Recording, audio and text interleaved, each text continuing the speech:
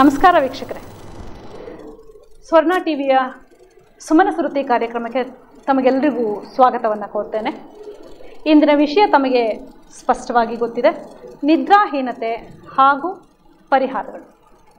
ಇದರ ಬಗ್ಗೆ ಹೆಚ್ಚಿನ ಮಾಹಿತಿಯನ್ನು ತಿಳಿಸ್ಕೊಡಲಿಕ್ಕೆ ಇವತ್ತು ನಮ್ಮೊಂದಿಗಿದ್ದಾರೆ ಡಾಕ್ಟರ್ ಸತ್ಯನಾರಾಯಣರವರು, ಪ್ರಖ್ಯಾತ ನರರೋಗ ಹಾಗೂ ಮಾನಸಿಕ ತಜ್ಞರು ಮತ್ತು JSS ಮೆಡಿಕಲ್ ಕಾಲೇಜಿನಲ್ಲಿ ಪ್ರಾಧ್ಯಾಪಕರು. ಎಲ್ಲರನ್ನು ಕಾಡುವಂತಹ ಈ ನಿದ್ರೆಯನ್ನು ಶೇಕ್ಸ್ಪಿಯರ್ ಒಂದು ಕಡೆ ಹೇಳ್ತಾನೆ, ದ ಲೈಫ್ಸ್ ನರಿಷರ್ ಫೀಸ್ಟ್ ಅಂತ ಹೇಳಿ ಹೇಳ್ತಾನೆ. ಅಂದರೆ ಆಹಾರ ಗಾಳಿ ಹೇಗೆ ಬೇಕೋ ಹಾಗೇನೇ ನಿದ್ರೆಯೂ ಕೂಡ ನಮಗೆ ಬೇಕು ಅಂತ ಹೇಳಿ ಹೇಳ್ತಾನೆ. ಇದರ ಬಗ್ಗೆ ಹೆಚ್ಚಿನ ಮಾಹಿತಿಯನ್ನು ತಿಳಿಸ್ಕೊಳ್ಳಲಿಕ್ಕೆ ಇವತ್ತು ನಮ್ಮೊಂದಿಗಿದ್ದಾರೆ.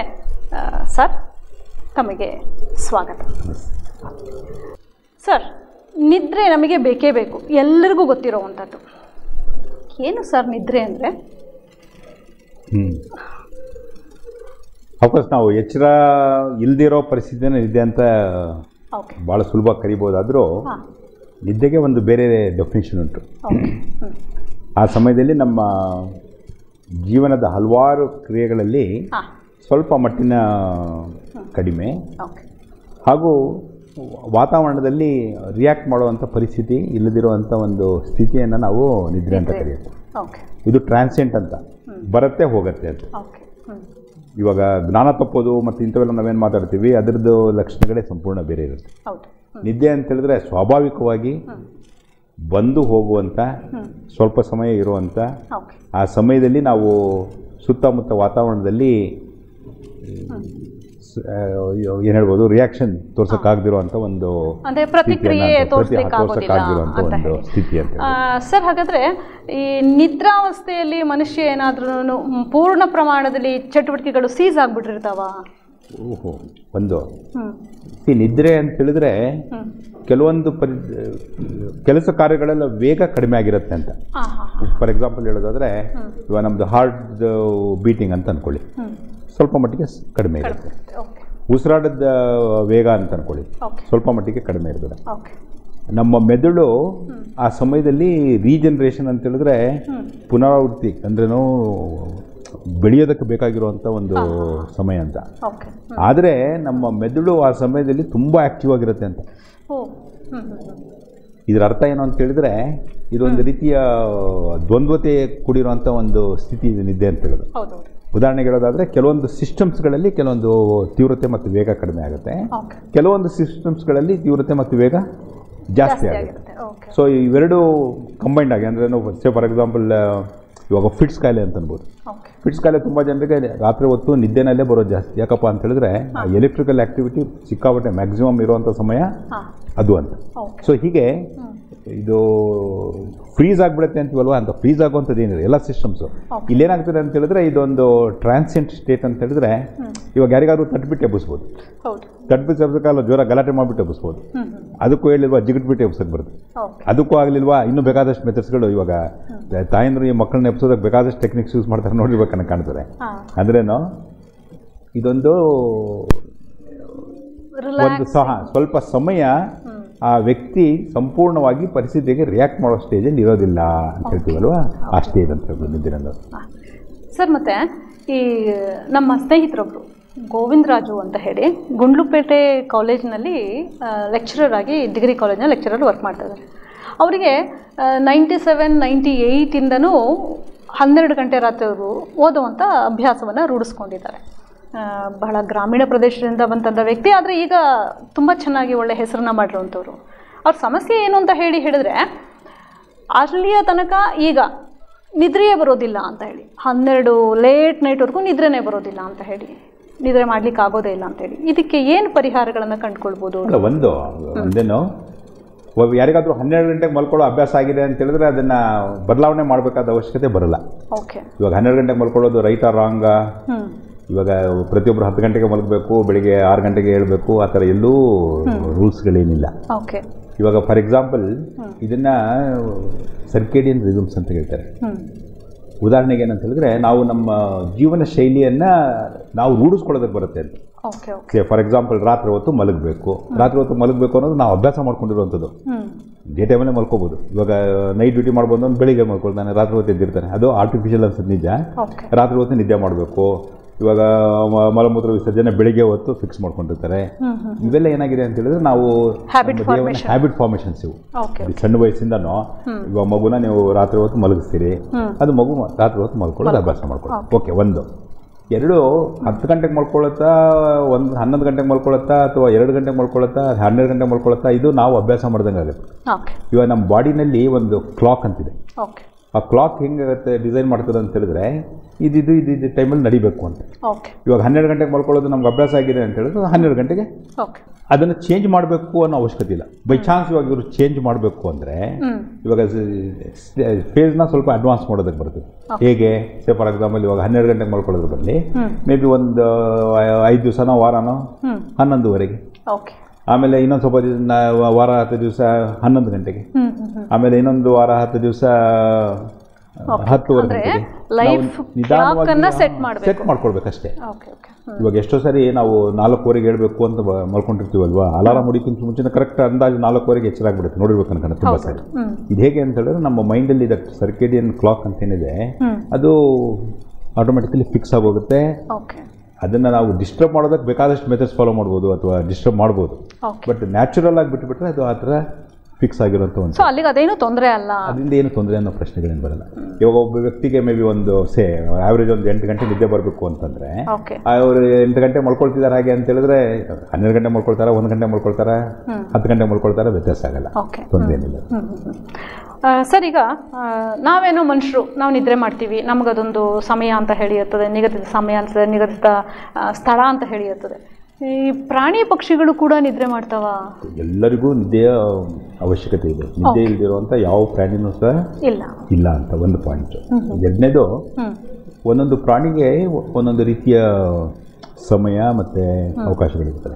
ಇವಾಗ ಮೀನು ಆರಾಮಾಗಿ ರಿಲ್ಯಾಕ್ಸ್ ಮಾಡಿಕೊಂಡು ಹಾಸಿಗೆ ಮೇಲೆ ಮನುಷ್ಯ ಮಲ್ಕೊಂಡಾಗ ಅದು ಮಲ್ಕೊಳ್ಳೋಕೆ ಅವಕಾಶ ಇರಲ್ಲ. ಅದು ಹೌದಾ, ಅದು ನಿದ್ದೆನ ಅಲ್ಲಿ ಗ್ಯಾಪಲ್ಲಿ ತೊಗೊಳ್ಳೋಂಥ ಚಾನ್ಸಸ್ ಇರುತ್ತೆ. ಇವಾಗ ರೋಡಲ್ಲಿ ಮಲ್ಕೊಂಡಿರುವಂಥ ನಾಯಿ ಬಸ್ ಹರಿದು ಬಿಡ್ಬೋದು ಅಥವಾ ಮತ್ತೊಂದು ಯಾವುದೋ ಒಂದು ಪ್ರಾಣಿ ಬರ್ಬೋದು, ತಿನ್ಬೋದು, ಇಂಥವೆಲ್ಲ ಹೆದರಿಕೆನಲ್ಲೇ ಮಲಗಬೇಕಾಗತ್ತೆ. ಭಾಳ ಲೈಟ್ ಆಗೋದಕ್ಕೆ ಯಾವುದೇ ಒಂದು ಸ್ವಲ್ಪ ಸಣ್ಣ ಸೌಂಡ್ ಆದರೂ ಸಹ ಅವು ಎದ್ದು ಬಿಡುವಂಥದ್ದು. ತುಂಬ ಗಾಢವಾಗಿ ನಿದ್ದೆ ಮಾಡುವಂಥ ಒಂದೇ ಒಂದು ಪ್ರಾಣಿ ಅಂತ ಹೇಳಿದ್ರೆ ಮನುಷ್ಯ ಅನ್ಬೋದು ಒಂದು ದೃಷ್ಟಿಯಲ್ಲಿರೋದು. ನಾವೇನಿಲ್ಲ, ಒಂದು ರೂಮ್ ಒಳಗಡೆ ಸೇರ್ಕೊಂಡ್ಬಿಟ್ರೆ, ಲಾಕ್ ಮಾಡ್ಕೊಂಡ್ಬಿಟ್ರೆ ಪ್ರಪಂಚ ಎದ್ದಿದೆಯೋ ಬಿದ್ದಿದೆಯೋ ನಮಗೇನು ಅದ್ರ ಬಗ್ಗೆ ಪರ್ವೇ ಇರಲ್ಲ ಅಂತ ಹೇಳ್ತೀವಾ. ಸೊ ಈ ರೀತಿಯಲ್ಲೇ ಆಗೋದುಂಟು. ಇದರ ಅರ್ಥ ಏನು ಅಂತ ಹೇಳಿದ್ರೆ ಪ್ರತಿಯೊಂದು ಪ್ರಾಣಿಗೂ ಇದು ನಿದ್ದೆಯ ಅವಶ್ಯಕತೆ ಇರ್ತದೆ. ಪ್ರತಿಯೊಂದು ಪ್ರಾಣಿಗೂ ಇಷ್ಟಿಷ್ಟು ನಿದ್ದೆ ಅಂತಲೂ ಒಂದು ಲಿಮಿಟ್ ಇರುತ್ತೆ. ಸೊ ಅಷ್ಟು ಅಮೌಂಟ್ ನಿದ್ದೆ ಅವು ಒಂದಿಲ್ಲ ಒಂದು ಮೆಥಡಲ್ಲಿ ತಗೋಬೇಕಾಗುತ್ತೆ. ಓಕೆ ಸರ್, ಈಗ ಮನುಷ್ಯರು ನಾವು ನಿದ್ರೆ ಮಾಡ್ತೀವಿ. ಯಾವ್ಯಾವ ವಯಸ್ಸಿನವರು ಎಷ್ಟೆಷ್ಟು ಅವಧಿ ನಿದ್ರೆ ಮಾಡಬೇಕು, ಮತ್ತು ಎಷ್ಟು ಗಂಟೆಗಳ ಹೆಚ್ಚು ಅಂದರೆ ಎಷ್ಟು ಗಂಟೆಗಳ ನಿದ್ರೆ ಮಾಡ್ಬೋದು ಮನುಷ್ಯ? ಒಂದು ಅಫ್ಕೋರ್ಸ್ ಇದು ಒಂದು ಎಕ್ಸಾಕ್ಟ್ ಟೈಮ್ ಅಂತ ಆ್ಯಾವ್ರೇಜ್ ಒಂದು 8 ಗಂಟೆ ನಿದ್ದೆ ಮಾಡಬೇಕು ಅಂತ ಒಂದು ರೂಲ್ಸ್ ಅದು. ಒಂದು ಯಾವುದೋ ಸಿಂಪಲಾಗಿ ಹೇಳೋದಾದರೆ ಆ ಥರ ಹೇಳ್ಬೋದು ಅನ್ನೋ ಕಾಣುತ್ತೆ. ಇವಾಗ ಸಣ್ಣ ಮಕ್ಕಳು ಇವಾಗ ನೀವು ನೋಡಿರ್ಬೋದು ಅನ್ನೋ ಕಾಣುತ್ತೆ. ಸರಿಗೆ ಅದು 1 ತಿಂಗಳು 2 ತಿಂಗಳು 3 ತಿಂಗಳು 4 ತಿಂಗಳು ಆ ಮಗು ದಿವಸ ಎಲ್ಲ ಪೂರ ನಿದ್ದೆ ಹೊಡಿತಾರೆ, ರಾತ್ರಿ ನಿದ್ದೆ ಹೊಡಿತಾವೆ. ಅಥವಾ ಕೆಲವೊಂದು ಸರಿ ರಾತ್ರಿ ಎದ್ಬಿಟ್ಟು ಗಲಾಟೆ ಮಾಡ್ತವೆ ಸಿಕ್ಕಾಪಟ್ಟೆ. ಇವಾಗ ತಂದೆ ತಾಯಂದ್ರಿಗೆ ನಿದ್ದೆಗೆ ಅವಕಾಶ ಕೊಡ್ತಿರೋಷ್ಟು ಗಲಾಟೆ ಮಾಡುವಂಥ ಮಕ್ಕಳು ಸಹ ಇರ್ತವೆ. ಕೆಲವೊಂದು ಮಕ್ಕಳು ಆರಾಮಾಗಿ ನಿದ್ದೆ ಮಾಡ್ತಾರೆ. ಬಟ್ ಮೆದುಳು ನಾವು ಹೋದ ಸಂಚಿಕೆಯಲ್ಲಿ ಹೇಳಿದ್ದೇನಪ್ಪ ಅಂತ ಹೇಳಿದ್ರೆ ಮಗು ಹುಟ್ಟಿದಾಗ ಅದು ಆಲ್ಮೋಸ್ಟ್ ಒಂದು ಸ್ವಲ್ಪ ಮಟ್ಟಿಗೆ ಅಷ್ಟೇ ಬೆಳೆದಿರ್ತದೆ ಅಂತ, ಒಂದು 50% ಅಂತ. ಕರೆ ಇದೆ.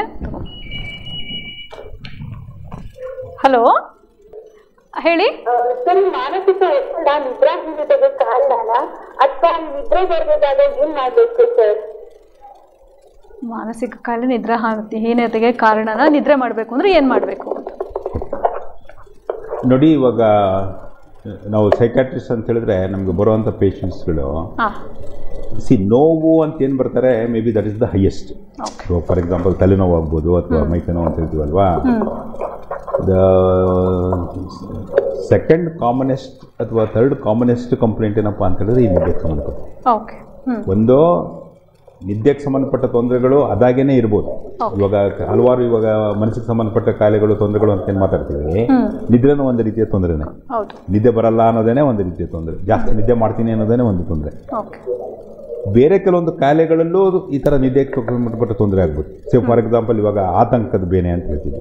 ಇವಾಗ ಆತಂಕ ಆಗುತ್ತೆ, ಖಿನ್ನತೆ, ಬೇಜಾರು, ಭಯ, ಗೀಳು, ಇದು ಯಾವುದೇ ಒಂದು ಪರಿಸ್ಥಿತಿಗಳಲ್ಲೂ ಸಹ ನಿದ್ದೆ ಹತ್ತೋದಕ್ಕೆ ತೊಂದರೆ ಆಗುತ್ತೆ. ನಾವು ನಿದ್ದೆ ಅಂತ ಮಾತಾಡಿದ ತಕ್ಷಣ ಅದಕ್ಕೆ ಫೇಸಸ್ ಇರುತ್ತೆ. ಒಂದು ಇಂಪಾರ್ಟೆಂಟ್ ಏನಪ್ಪ, ನಿದ್ದೆ ಹತ್ತೋದು ಹೇಗೆ ಅಂತ, ನಿದ್ದೆ ಹತ್ತಿದ ನಂತರ ಅದು ಕರೆಕ್ಟಾಗಿ ಮೇಂಟೈನ್ ಮಾಡ್ಕೊಂಡು ಹೋಗ್ತಾ ಇದೆ ಅಂತ, ಅಥವಾ ತುಂಬ ಜಲ್ದಿ ಬೆಳಿಗ್ಗೆ ಎಚ್ಚರ ಆಗುತ್ತೆ ಅಂತ. ಸೊ ಈ 3 ವ್ಯತ್ಯಾಸಗಳು ಸಹ ಈ ಆತಂಕಕ್ಕೆ ಸಂಬಂಧಪಟ್ಟ ತೊಂದರೆಗಳು ಬರ್ಬೋದು. ಈ ಖಿನ್ನತೆ ಕಾಯಿಲೆ ಅಂತ ಏನು ಮಾತಾಡ್ತೀವಿ ನಾವು, ಜಲ್ದಿ ಎಚ್ಚರ ಆಗ್ಬಿಡುತ್ತೆ. ಸರ್ ನಾನು ಕರೆಕ್ಟಾಗಿ ಮಲ್ಕೊಳ್ತಾ ಇದ್ದೆ, ಇವಾಗ 4 ಗಂಟೆಗೆ ಎಚ್ಚರ ಆಗ್ಬಿಡುತ್ತೆ, ಅಥವಾ 5 ಗಂಟೆಗೆ ಅಥವಾ 3 ಗಂಟೆಗೆ ಎದ್ಬಿಡ್ತೀನಿ ನಾನು, ಆಮೇಲೆ ಅದಂತ ನಾನು ಏನೇ ಕಷ್ಟಪಟ್ಟು ನಿದ್ದೆ ಬರಲ್ಲ. ಬಹಳಷ್ಟು ಸಾರಿ ಇದು ಖಿನ್ನತೆಯ ಕಾಯಿಲೆಗೆ ಸಂಬಂಧಪಟ್ಟ ಲಕ್ಷಣ. ತೀವ್ರತರವಾದ ಒಂದು ಖಿನ್ನತೆಯ ಕಾಯಿಲೆಗೆ ಅರ್ಲಿ ಮಾರ್ನಿಂಗ್ ಅವೇಕನಿಂಗ್ ಅಂತ, ಬೆಳಿಗ್ಗೆ ಎಚ್ಚರಾಗೋದೇನಿದೆ ಅದು ಆ ಖಿನ್ನತೆಯ ಕಾಯಿಲೆಗೆ ಸಂಬಂಧಪಟ್ಟ. ಅವ್ರು ಆ್ಯಕ್ಚುಲಿ ಟಿವಿ ಆಫ್ ಮಾಡಿಲ್ಲ ಅನ್ನೋ ಕಾರಣ ಟಿವಿ ಆಫ್ ಮಾಡಿಬಿಡಿ. ಹಲೋ ಹಲೋ, ಓಕೆ ಓಕೆ, ಕೇಳಿಸ್ಕೊತಾ ಇದ್ದೀರಾ? ಓಕೆ. ಸೊ ಖಿನ್ನತೆ ಕಾಯಿಲೆ, ನಿದ್ರೆ ಮಾತ್ರೆ ತಗೊಳ್ಳೋದು ಒಳ್ಳೇದಾ ಕೆಟ್ಟದ್ದಾ ಅಂತ ಕೇಳ್ತಾ ಇದ್ದಾರೆ. ಅಲ್ಲ ನಿದ್ದೆ ತೊಂದರೆ ಅಂತ ಹೇಳಿದ ತಕ್ಷಣ ಒಂದೇಟಿಗೆ ನಿದ್ದೆ ಮಾತ್ರ ಯಾರು ಬರೆಯಕ್ಕೆ ಹೋಗಲ್ಲ. ನಾವು ಇದನ್ನ ಏನು ಗಮನಿಸ್ಬೇಕು ಅಂತಂದ್ರೆ, ಇದು ಕೆಲವೊಂದು ನಿದ್ದೆ ತೊಂದರೆಗಳನ್ನ ಸಾಮಾನ್ಯ ಪರಿಸ್ಥಿತಿಗಳಲ್ಲೇ ಹಲವಾರು ರೀತಿಯ ನಡವಳಿಕೆಗಳ ಬದಲಾವಣೆಗಳಿಂದ ಸರಿ ಮಾಡ್ಕೊಳಕ್ಕೆ ಬರುತ್ತೆ. ಇವಾಗ ನಾವು ಯೋಗ ಅಂತ ಮಾತಾಡ್ತೀವಿ, ರಿಲ್ಯಾಕ್ಸೇಷನ್ ಅಂತ ಮಾತಾಡುತ್ತೆ, ಇಂಥವೆಲ್ಲ ನಾವೇನು ಮಾತಾಡ್ತಿದ್ದೀವಿ, ಇವೆಲ್ಲ ಬಹಳಷ್ಟು ಮಟ್ಟಿಗೆ ಸಹಕಾರಿನೇ. ಅದು ಸ್ವಲ್ಪ ದಿನ ಎಲ್ಲ ಕಷ್ಟಪಟ್ಟು ದುಡಿ ಅವಾಗ ಏನಾಗ್ತದೆ ನಿದ್ದೆ ಬರುತ್ತೆ ಅಂತ ಹೇಳ್ತಾರಲ್ಲ, ಅದಕ್ಕೆಲ್ಲ ಕೆಲವೊಂದು ಮೀನಿಂಗ್ಗಳಿದೆ. ಕೆಲಸ ಮಾಡಿ ಕೆಲವೊಂದು ಆಕ್ಟಿವಿಟೀಸ್ ಮಾಡಿದಾಗ ಸ್ವಲ್ಪ ಜನರಿಗೆ ಸಾಮಾನ್ಯವಾಗಿ ನಿದ್ದೆ ಬರ್ಬೋದು. ಒಬ್ರಿಗೆ ಬುಕ್ ಓದಕ್ಕೆ ಸ್ಟಾರ್ಟ್ ಮಾಡಿದ್ರೆ ನಿದ್ದೆ ಬರುತ್ತೆ, ಒಬ್ರಿಗೆ ಟಿವಿ ನೋಡೋಕೆ ಸ್ಟಾರ್ಟ್ ಮಾಡಿದ್ರೆ ನಿದ್ದೆ ಬರುತ್ತೆ, ಮತ್ತೊಬ್ಬರಿಗೆ ಮತ್ತೊಂದು ಬೇರೆ ಏನೋ ಸಂಗೀತ ಕೇಳಿದ್ರೆ ನಿದ್ದೆ ಬರುತ್ತೆ. ಸೊ ಇಂಥವೆಲ್ಲ ಕೆಲವೊಂದು ಸಿಂಪಲ್ ಮೆಥಡ್ಸಲ್ಲಿ ಮ್ಯಾನೇಜ್ ಮಾಡೋದಕ್ಕೆ ಬರುತ್ತೆ. ಯಾವಾಗ ನಿದ್ದೆ ಅದರಿಂದ ನಮಗೆ ತೊಂದರೆ ಅನ್ನಿಸ್ತಾ ಇದೆ, ಎಷ್ಟು ಮಟ್ಟಿಗೆ ತೊಂದರೆ ಅಂತ ಹೇಳಿದ್ರೆ ನನ್ನ ಲೈಫ್ನ ಬೇರೆ ಬೇಕಾದಷ್ಟು ವಿಚಾರಗಳಲ್ಲಿ ಅದು ತೊಂದರೆ ಮಾಡ್ತಾ ಇದೆ ಅಂತೀವೋ, ಅವಾಗ ಅದಕ್ಕೆ ಚಿಕಿತ್ಸೆ ಬೇಕಾಗುತ್ತೆ. ಚಿಕಿತ್ಸೆಗೆ ಸಂಬಂಧಪಟ್ಟ ಹಾಗೆ ಬೇಕಾದಷ್ಟು, ಒಂದೇನೋ ಫಾರ್ಮಕೊಲಾಜಿಕಲ್ ಅಂದರೆ ಔಷಧಿಗಳಿದೆ, ಔಷಧಿಗಳಿಗೆ ಸಂಬಂಧಪಟ್ಟ ಟ್ರೀಟ್ಮೆಂಟ್ ಆಗ್ಬೋದು, ಅಥವಾ ನಡವಳಿಕೆಗೆ ಸಂಬಂಧಪಟ್ಟ ಚಿಕಿತ್ಸೆಗಳುಂಟು. ಸೊ ಇದನ್ನು ಯಾವುದು ಯಾರಿಗೆ ಯಾವ ಥರ ಚೂಸ್ ಮಾಡಬೇಕು ಅನ್ನೋದು ವೈದ್ಯರು ತೀರ್ಮಾನ ಮಾಡಬೇಕಾಗುತ್ತೆ. ಅಂದರೆ ಮೆಡಿಸಿನಲ್ ಥೆರಪಿ ಆ್ಯಂಡ್ ಬಿಹೇವಿಯರ್ ನಡವಳಿಕೆ ಚಿಕಿತ್ಸೆ ಅಂತ ಏನು ಹೇಳ್ತೀವಿ ನಾವು. ಮತ್ತೊಂದು ಸ್ಲೀಪ್ ಹೈಜೀನ್ ಅಂತಿದೆ, ನಾವೇನು ಮಾಡಿದ್ರೆ ನಮ್ಗೆ ಸರಿಯಾಗಿ ನಿದ್ದೆ ಬರ್ಬೋದು ಅಂತ. ಇವೆಲ್ಲ ಕೆಲವೊಂದು ಫಾರ್ ಎಕ್ಸಾಂಪಲ್, ಇವಾಗ ಯಾರೊಬ್ರು 12 ಗಂಟೆಗೆ ನಂಗೆ ಮಲ್ಕೊಳ್ಳೋಕ್ಕೆ ಇದಾಗುತ್ತೆ ಅಂತ, ಕರೆಕ್ಟಾಗಿ ಟೈಮಿಗೆ ಸರಿಯಾಗಿ ಮಲ್ಕೊಳ್ಳೋದು. ಇವಾಗ ಊಟ ಮಾಡಿದ ತಕ್ಷಣ ಹೋಗ್ಬಿಟ್ಟು ಮಲ್ಕೊಂಡ್ರೆ ನಿದ್ದೆ ಬರಲ್ಲ, ತೊಂದರೆ ಆಗುತ್ತೆ, ರಿಫ್ಲೆಕ್ಸ್ ಅಂತ ಹೇಳ್ತೀವಿ ನಾವು, ಅಂಥವೆಲ್ಲ ರಿಸ್ಕ್ಗಳು ಜಾಸ್ತಿ ಆಗುತ್ತೆ. ಸೊ ಫಾರ್ ಎಕ್ಸಾಂಪಲ್ ಊಟ ಮಾಡಿದ್ಮೇಲೆ 1 ಗಂಟೆನೋ 1.5 ಗಂಟೆ ಬಿಟ್ಟು ನಂತರ ಮಧ್ಯ ನಿದ್ದೆ ಮಾಡೋದು. ಅಲ್ಲಿ ಬೇರೆ ಯಾವುದು ಸ್ಟಿಮ್ಯುಲೇಟಿಂಗ್ ಆಕ್ಟಿವಿಟೀಸ್ ಇರಬಾರ್ದು ಅಂತ. ಈ ಕಂಪ್ಯೂಟರು, ಮೊಬೈಲು ಇಂಥವೆಲ್ಲ ಬೆಡ್ರೂಮ್ಗೆ ತೊಗೊಂಡೋಗ್ಬಾರ್ದು. ಇವು ಯಾವೆಲ್ಲ ಏನಾಗುತ್ತೆ, ಅದೊಂದು ಮೆಸೇಜ್ ಬಂತು ಅಥವಾ ಒಂದು ಪುಳುಕ್ ಅಂತ ಸೌಂಡ್ ಬಂತು, ಏನೋ ಒಂದು ಇವೇನಾಗುತ್ತೆ, ಈಗ ರೀಸೆಂಟ್ ಆಗಿ ಒಬ್ಬ ಸಿಇಒ ಕೂಡ ಅದು ಬ್ಲಾಸ್ಟ್ ಆಗೇನೆ ಅಲ್ಲೇ ಇದು ಮಾತ್ರ ಚಾರ್ಜ್ ಮಾಡ್ತಾರೆ. ಬೇರೆ ದಿವಸ ಆ ಥರ ಬೇರೆ ದಿವಸ ಮೊಬೈಲ್ ಆ ಥರ ಇಟ್ಕೊಳ್ಬಾರ್ದು ಅಂತ ಹೇಳಿ ನಿದ್ದೆಗೂ ತೊಂದರೆ ಮಾಡ್ತಾವೆ. ಯಾಕಪ್ಪ ಅಂತ ಹೇಳಿದ್ರೆ ಅದನ್ನ ನಾವು ಸುಮ್ಮನಿರಕ್ಕಾಗಲ್ಲ. ಏನಾದ್ರು ಮೆಸೇಜ್ ಬಂತ, ಯಾರ ಕಡೆಯಿಂದ ಡಿಸ್ಟರ್ಬೆನ್ಸ್ ಇರುತ್ತೆ. ಇವಾಗ ಆಮೇಲೆ ವೈಬ್ರೇಷನ್ ಬೇರೆ ಹಾಕೊಂಡ್ಬಿಡ್ತಾರೆ ಅದನ್ನ.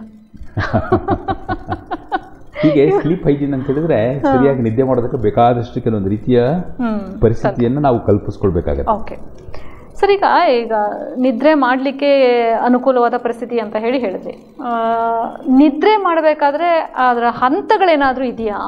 ಹೌದು. ಇವಾಗ ಮುಂಚೆ ಕಾಲದಲ್ಲಿ ಏನು ಅನ್ಕೊಳ್ತಿದ್ವಿ ಅಂತ ಹೇಳಿದ್ರೆ, ಇವಾಗ ಯಾವಾಗ ಈ ಅಂದ್ರೇನೋ ಮೇ ಬಿ ಒಂದು 60-70 ವರ್ಷದ ಮುಂಚೆ ನಿದ್ದೆ ಅಂತ ಹೇಳಿದ್ರೆ ಮಲ್ಕೊಂಡ್ಬಿಡೋದು, ಎದ್ದು ಬಿಡೋದು ಅಂತ ಅನ್ಕೊಂಡಿದ್ವಿ. It is not such A simple process ಅಂತ.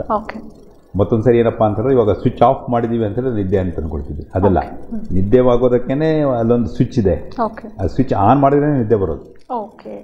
ಇವಾಗ ಅದಕ್ಕೆ ಸಂಬಂಧಪಟ್ಟಾಗೆ ನಾವು ಈ ಪ್ರೋಗ್ರಾಮ್ನ ಕೊನೆಯಲ್ಲಿ ಒಂದು ರಿಸರ್ಚ್ ಸ್ಟಡಿ ಮಾಡೋದು ಅಂತ ಬಗ್ಗೆ ನಾನು ತಿಳಿಸಿ ನಾನು. ಸೊ ಅದಕ್ಕೆ ಕೆಲವೊಂದು ಕೆಮಿಕಲ್ಸ್ ಉಂಟು, ಅದಕ್ಕೆ ಕೆಲವೊಂದು ಜಾಗಗಳುಂಟು, ಅಲ್ಲಿ ಸ್ವಿಚ್ ಆನ್ ಮಾಡೋದು ಆಫ್ ಮಾಡೋದು ಅವೆಲ್ಲ ಪರಿಸ್ಥಿತಿಗಳುಂಟು. ಈ ನಿದ್ದೆನಲ್ಲಿ ಟೋಟಲಿ ಇವಾಗ ಒಂದು ಕ್ಲಾಸಿಫಿಕೇಶನ್ ಅಂದರೆ 5 ಫೇಸಸ್ ಅಂತ ಮಾಡ್ತಾರೆ, ಅಥವಾ ಇನ್ನೊಂದು ಕ್ಲಾಸಿಫಿಕೇಶನ್ ಅಲ್ಲಿ 2 ಫೇಸಸ್ ಅಂತ ಮಾಡಿಬಿಟ್ಟು ಸಬ್ ಡಿವೈಡ್ ಮಾಡ್ತಾರೆ, NREM ಅಂಡ್ REM ಅಂತ. NREM ಅಂತ ಹೇಳಿದ್ರೆ ಇದಕ್ಕೊಂದು ಬೇಸಿಕ್ ಇಂಪಾರ್ಟೆಂಟ್ ಕ್ಲೂ ಏನಪ್ಪಾ ಅಂತ ಹೇಳಿದ್ರೆ, ನಮ್ಮ ಕಣ್ಣು ಮುಚ್ಚಿದಾಗ ಅದು ಆಗುವಂಥ ಕೆಲವೊಂದು ಮೂವ್ಮೆಂಟ್ಸ್ ನಾವೇನಿದೆ, ಆ ಮೂವ್ಮೆಂಟ್ಸ್ ಇರೋ ಫೇಸ್ನ REM ಸ್ಲೀಪ್ ಅಂತ ಕರೀತಾರೆ. ಅದು ಮೂವ್ಮೆಂಟ್ಸ್ ಇಲ್ದಿರೋಂಥ ಫೇಸ್ನ NREM ಸ್ಟೇ ಅಂತ ಕರೀತಾರೆ. ಈ NREM ಅಲ್ಲಿ ಒಟ್ಟು ಟೋಟಲಿ 4 ಫೇಸ್ಗಳಿದೆ. NREM ಅಂತ ಹೇಳಿದ್ರೆ no rapid I movement. So ಇದರಲ್ಲಿ ಸ್ಟೇಜ್ 1, ಸ್ಟೇಜ್ 2, ಸ್ಟೇಜ್ 3, ಸ್ಟೇಜ್ 4 ಅಂತ ಬರುತ್ತೆ. ಈ ಘಟ್ಟಗಳು ಅಂತ ಹೇಳ್ತಿದ್ರಲ್ಲ, ಇವಾಗ ಸೇ ಫಾರ್ ಎಕ್ಸಾಂಪಲ್ ನಾನು ಹೋಗ್ಬಿಟ್ಟು ಹಾಸಿಗೆ ಮೇಲೆ ತಲೆ ಇಟ್ಟೆ, ಕಣ್ಣು ಮುಚ್ಕೊಂಡಿದ್ದೀನಿ, ಮಲ್ಕೊಳ್ಳೋಕೆ ಪ್ರಯತ್ನ ಮಾಡ್ತಾ ಇದ್ದೀನಿ, ಇದನ್ನ ಸ್ಲೀಪ್ ಲೇಟೆನ್ಸಿ ಅಂತ. ನಿದ್ದೆ ಹತ್ತೋದಕ್ಕೆ ಒಂದು ಸ್ವಲ್ಪ ಟೈಮ್ ಬೇಕು. ಇವಾಗ ಯಾರಾದ್ರೂ ಹೋಗಿ ಅಲ್ಲಿ ಹಾಸಿಗೆ ಮಲ್ಕೊಳ್ತಿದ್ದಂಗೆ ನಿದ್ದೆ ಮಾಡೋವಂಥವ್ರು ಇದ್ದಾರೆ, ಸ್ವಲ್ಪ ಜನರಿಗೆ ಗಂಟೆಗಟ್ಟಲೆ ಒದ್ದಾಡುವಂಥವ್ರು ಇದ್ದಾರೆ.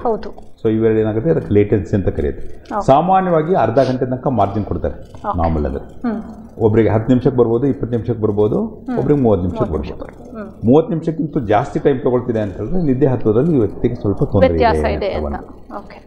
NREM ಸ್ಟೇಜ್ 1 ಅಂತ ಏನು ಮಾತಾಡ್ತೀವಿ ನಾವು, ಅವಾಗ ಏನಾಗ್ತದೆ, ಫಾರ್ ಎಕ್ಸಾಂಪಲ್ ಇವಾಗ ನಾನು ಕಂಡುಬಿಟ್ಟಿದ್ದೀನಿ, ಮಾತಾಡ್ತಾ ಇದ್ದೀನಿ, ಆಕ್ಟಿವ್ ಆಗಿದ್ದೀನಿ, ಎಚ್ಚರ ಇದ್ದೀನಿ, ನಾನು ರಿಲ್ಯಾಕ್ಸ್ ಮಾಡೋದಕ್ಕೆ ಸ್ಟಾರ್ಟ್ ಮಾಡಿದ್ದೀನಿ ಅಂತ ಹೇಳಿದಾಗ ಅದೊಂದು ಸ್ವಲ್ಪ ಆಲ್ಫಾ ಆ್ಯಕ್ಟಿವಿಟೀಸ್ ಅಂತ ಬರುತ್ತೆ. ಆ ಆಲ್ಫಾ ಆ್ಯಕ್ಟಿವಿಟೀಸ್ ಎಲ್ಲ ಸ್ವಲ್ಪ ಮಟ್ಟಿಗೆ ಕಡಿಮೆ ಆಗ್ತಾ ಹೋಗುತ್ತೆ. ಆಲ್ಫಾ ಆ್ಯಕ್ಟಿವಿಟೀಸ್ ಅಂತ ಹೇಳಿದ್ರೆ ಫಾರ್ ಎಕ್ಸಾಂಪಲ್ ನಾವು EEG ಅಂತ ಮಾಡ್ತೀವಲ್ವಾ, EEGನಲ್ಲಿ ಡಿಫ್ರೆಂಟ್ ಆ್ಯಕ್ಟಿವಿಟೀಸ್ ಇದೆ. ಎಲೆಕ್ಟ್ರೋಎನ್ಸೆಫಲೋಗ್ರಾಮ್ ಅಂತ ಡಿಫ್ರೆಂಟ್ ಸಿಸ್ಟಮ್ಸ್ಗಳಿಗೆ ನಾವು ಇಟ್ಕೊಂಡು ಏನು ರೆಕಾರ್ಡಿಂಗ್ ಮಾಡುತ್ತೆ, ಅದಕ್ಕೆ ಪಾಲಿಸಾಮ್ನೋಗ್ರಫಿ ಅಂತ.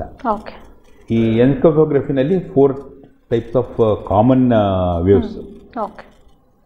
ಆಲ್ಫಾ ಅಂತ ಹೇಳಿದ್ರೆ 8 ರಿಂದ 12. 8 ರಿಂದ 12 ಅಂದರೆ ಫಾರ್ ಎಕ್ಸಾಂಪಲ್ ಬಹಳ ಕಾಮನ್ ಆಗಿದ್ದೀನಿ, ಅಲ್ಲಿ ಯಾರು ಕಾಣ್ತೀವಿ ಗೊತ್ತಾ, ಯೋಗಿಗಳು. ನಾವು ರಿಲ್ಯಾಕ್ಸ್ ಮಾಡಿದ್ದೀನಿ, ಕಣ್ಣು ಮುಚ್ಕೊಂಡಿದ್ದೀನಿ, ಆ ಟೈಮಲ್ಲಿ ಏನಾಗ್ತದೆ, ಈ ಆಲ್ಫಾ ವೇವ್ಸ್ನ ನಾವು ಜನರೇಟ್ ಮಾಡ್ತೀವಿ ಅಂತ. ಈ ಬಯೋ ಫೀಡ್ಬ್ಯಾಕ್ ಅಂತ ಕೇಳಿರ್ಬೋದು ಅನ್ನೋ ಕಾಣುತ್ತೆ. ಈ ಬಯೋ ಫೀಡ್ಬ್ಯಾಕ್ ಎಲ್ಲ ಏನು ಮಾಡ್ತೀವಿ ಅಂತ ಹೇಳಿದ್ರೆ, ನಾವು ಒಂದ್ರ ಬಗ್ಗೆ ಕಾನ್ಸಂಟ್ರೇಟ್ ಮಾಡಿಬಿಟ್ಟು ಆ ವೇವ್ಸ್ನ ಜನರೇಟ್ ಮಾಡ್ಬೋದು ಅಂತ. ಫಾರ್ ಎಕ್ಸಾಂಪಲ್ ಈ ಬ್ರಹ್ಮಕುಮಾರೀಸ್ನವರು ಅಲ್ಲೊಂದು ಇದಿಟ್ಟು ಅದು ಪಾಯಿಂಟ್ ಕಾನ್ಸಂಟ್ರೇಟ್ ಮಾಡ್ತಾರಲ್ವಾ, ಅಥವಾ ಮೆಡಿಟೇಷನ್ ಅಂದ್ಕೊಳ್ಳಿ, ಇಂಥದ್ದೆಲ್ಲ ಏನಾಗ್ತದೆ, ಈ generate what you call as alpha waves ಅಂತ. ನಾನು ಕಂಡುಬಿಟ್ಟಿದ್ದೀನಿ ಅಂದ ತಕ್ಷಣ ಆಲ್ಫಾ ವೇವ್ಸ್ ಕಡಿಮೆ ಆಗೋಗುತ್ತೆ, ಬೀಟಾ ಆಕ್ಟಿವಿಟಿ ಸ್ಟಾರ್ಟ್ ಆಗುತ್ತೆ. 12ಕ್ಕೂ ಜಾಸ್ತಿ ಪರ್ಟಿಕ್ಯುಲರ್ಲಿ. ಇವಾಗ ನಾನು ಯಾವುದೋ ಒಂದು ಸ್ಟಿಮ್ಯುಲೇಟಿಂಗ್, ಇವಾಗ ಅಲ್ಲಿ ದೂರದಲ್ಲಿ ಒಂದು ಹುಡುಗಿ ಬರ್ತಾ ಇದ್ದು ನೋಡಿದೆ, ದಟ್ ಬೀಟಾ ಆಕ್ಟಿವಿಟಿ ಸ್ವಲ್ಪ ಜಾಸ್ತಿ ಆಗುತ್ತೆ. ಆಯ್ತಾ, ಇವಾಗ ನಾವು ನಿದ್ದೆ ಮಾಡ್ತಾ ಇದ್ದೀನಿ ಅಂತ ಹೇಳಿದ್ರೆ ಆಲ್ಫಾ ಅಂತ ಹೇಳಿದ್ವಲ್ಲ, ಕಡಿಮೆ ಆಗ್ತಾ ಹೋಗುತ್ತೆ ಅಂತ. ಸ್ವಲ್ಪ ಅಡ್ಮಿಕ್ಸರ್ ಆಫ್ ಬೀಟಾ ಆಕ್ಟಿವಿಟೀಸ್ ಅಂತ. Stage 2ನಲ್ಲಿ there are different type of sleep ಸ್ಪಿಂಡಲ್ಸ್ ಅಂತ ಬರ್ತದೆ. ಈ ನೂಲಿನ ಉಂಡೆ ಬರುತ್ತಲ್ವಾ, ಆ ಟೈಪ್ ಬರುವಂಥ ವೇವ್ಸ್ ಅಂತ ಒಂದು ಕೆ ಕಾಂಪ್ಲೆಕ್ಸಸ್ ಅಂತ. ಇವೆಲ್ಲ ಆ್ಯಕ್ಚುಲಿ ಡಾಕ್ಟರ್ ಬೇಕಾಗಿರುವಂಥದ್ದು, ಅವೆಲ್ಲ ಬೇಕಾಗಲ್ಲ. ಇದು stage 1, stage 2. Stage 3 and stage 4 ಇದೆಲ್ಲ, ಇದನ್ನ ಸ್ಲೋ ಆಕ್ಟಿವಿಟಿ ಸ್ಲೀಪ್ ಅಂತ, ಸ್ಲೋ ವೇವ್ ಸ್ಲೀಪ್ ಅಂತ ಕರೀತಾರೆ. ಸ್ಲೋ ವೇವ್ ಸ್ಲೀಪ್ ಅಂತ ಹೇಳಿದ್ರೆ ಥೀಟಾ ಆ್ಯಂಡ್ ಡೆಲ್ಟಾ ಅಂತ ಬರುತ್ತೆ. ಥೀಟಾ ಅಂತ ಹೇಳಿದ್ರೆ 4 ರಿಂದ 8, 4 ರಿಂದ 7 ಅನ್ಕೊಳ್ಳಿ, 4 ರಿಂದ 7. ಡೀಪ್ ಸ್ಲೀಪ್ ಅಂತ ಹೇಳಿ ಏನಾದ್ರು ಕರೀಬೋದಾ? Delta sleep is called as deep sleep. ನಾನು ಚೆನ್ನಾಗಿ ನಿದ್ದೆ ಬಂತಪ್ಪ ಅಂತ ಯಾವನಾದ್ರೂ ವ್ಯಕ್ತಿ ಹೇಳ್ತಾ ಇದ್ರೆ, ದಟ್ ಡೆಲ್ಟಾ ಸ್ಲೀಪ್ ಅಥವಾ theta and delta some extent, delta in particular ಏನಾಗ್ತದೆ, that's called as the deep part of the sleep ಅಂತ. ಅಲ್ಲಿ ತುಂಬ ಹೈ ವೇವ್ಸು, ತುಂಬ slow waves, less than 4 wave activity ಅಂತ. ಹೈ ವೋಲ್ಟೇಜ್ ಆಕ್ಟಿವಿಟಿ, ಇವಾಗ ನಾವು current ಜಾಸ್ತಿ ಅಂತ ಮಾತಾಡ್ತಿದ್ವಲ್ಲ, precisely because of this high voltage activity ಆ ಟೈಮಲ್ಲಿ ಅಂತ. ಇಲ್ಲಿ ಏನಾಗುತ್ತೆ, ಒಬ್ಬ ವ್ಯಕ್ತಿ ಮಲ್ಕೊಂಡ ಅಂತ ಹೇಳಿದ್ರೆ, ನಿದ್ದೆ ಹತ್ತಿತು ಅಂತ ಹೇಳಿದ್ರೆ, stage 1, stage 2, stage 3, stage 4. Approximately 90 minutes ನಂತರ ಈ enters into what is called as REM sleep ಅಂತ, REM ಸ್ಲೀಪ್ ಅಂತ. ಈ REM ಸ್ಲೀಪ್ಗೆ ಹೋದಾಗ ಏನಾಗ್ತದೆ, ಅಲ್ಲಿ ನಮ್ಮ ಮಾಂಸಖಂಡಗಳಲ್ಲಿ ಶಕ್ತಿ ಎಲ್ಲ ಕಡಿಮೆ ಆಗೋಗುತ್ತೆ, ಅವನಿಗೆ ಕನಸುಗಳು ಬೀಳೋದಕ್ಕೆ ಸ್ಟಾರ್ಟ್ ಆಗುತ್ತೆ.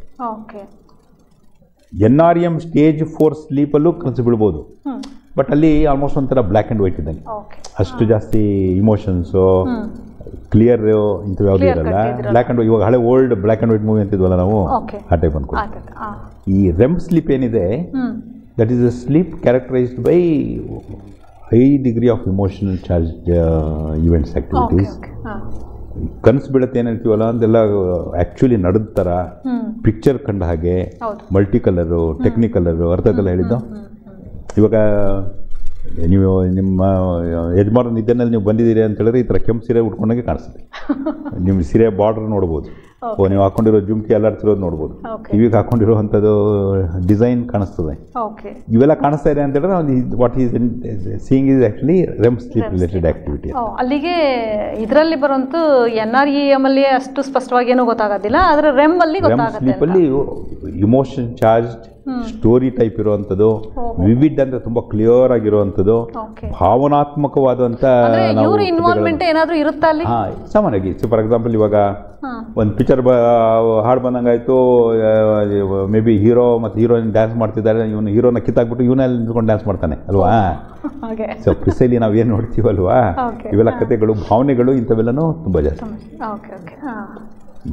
ದೇವ್ರು ಏನು ಮಾಡ್ತಾನೆ ಅಂತ ಹೇಳಿದ್ರೆ, ಈ ಕನಸುಗಳು ನಮ್ಗೆ ತಮ್ಮ ಖುಷಿ ಕೊಡ್ಬೋದು, ಬಟ್ ಸಮಾಜದ ದೃಷ್ಟಿಯಿಂದ ತಪ್ಪು ಅಂತ ಅನಿಸ್ಬೋದು.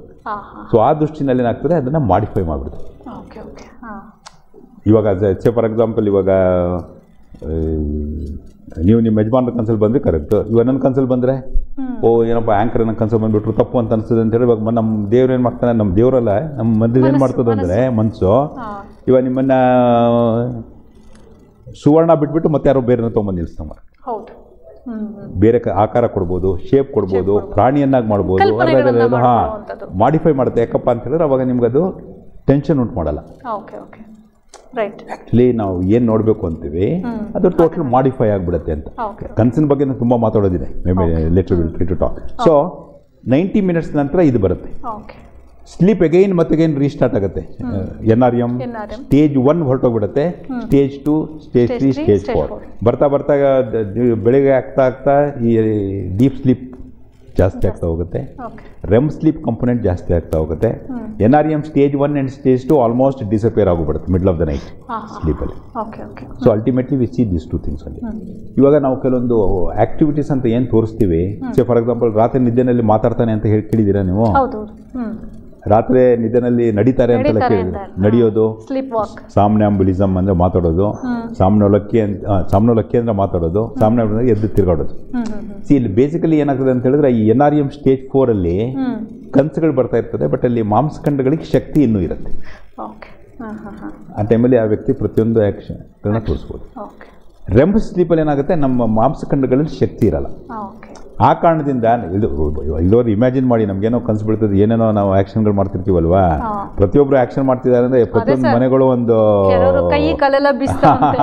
ಏನೇನೋ ಆಗ್ಬಿಡೋದಲ್ವಾ.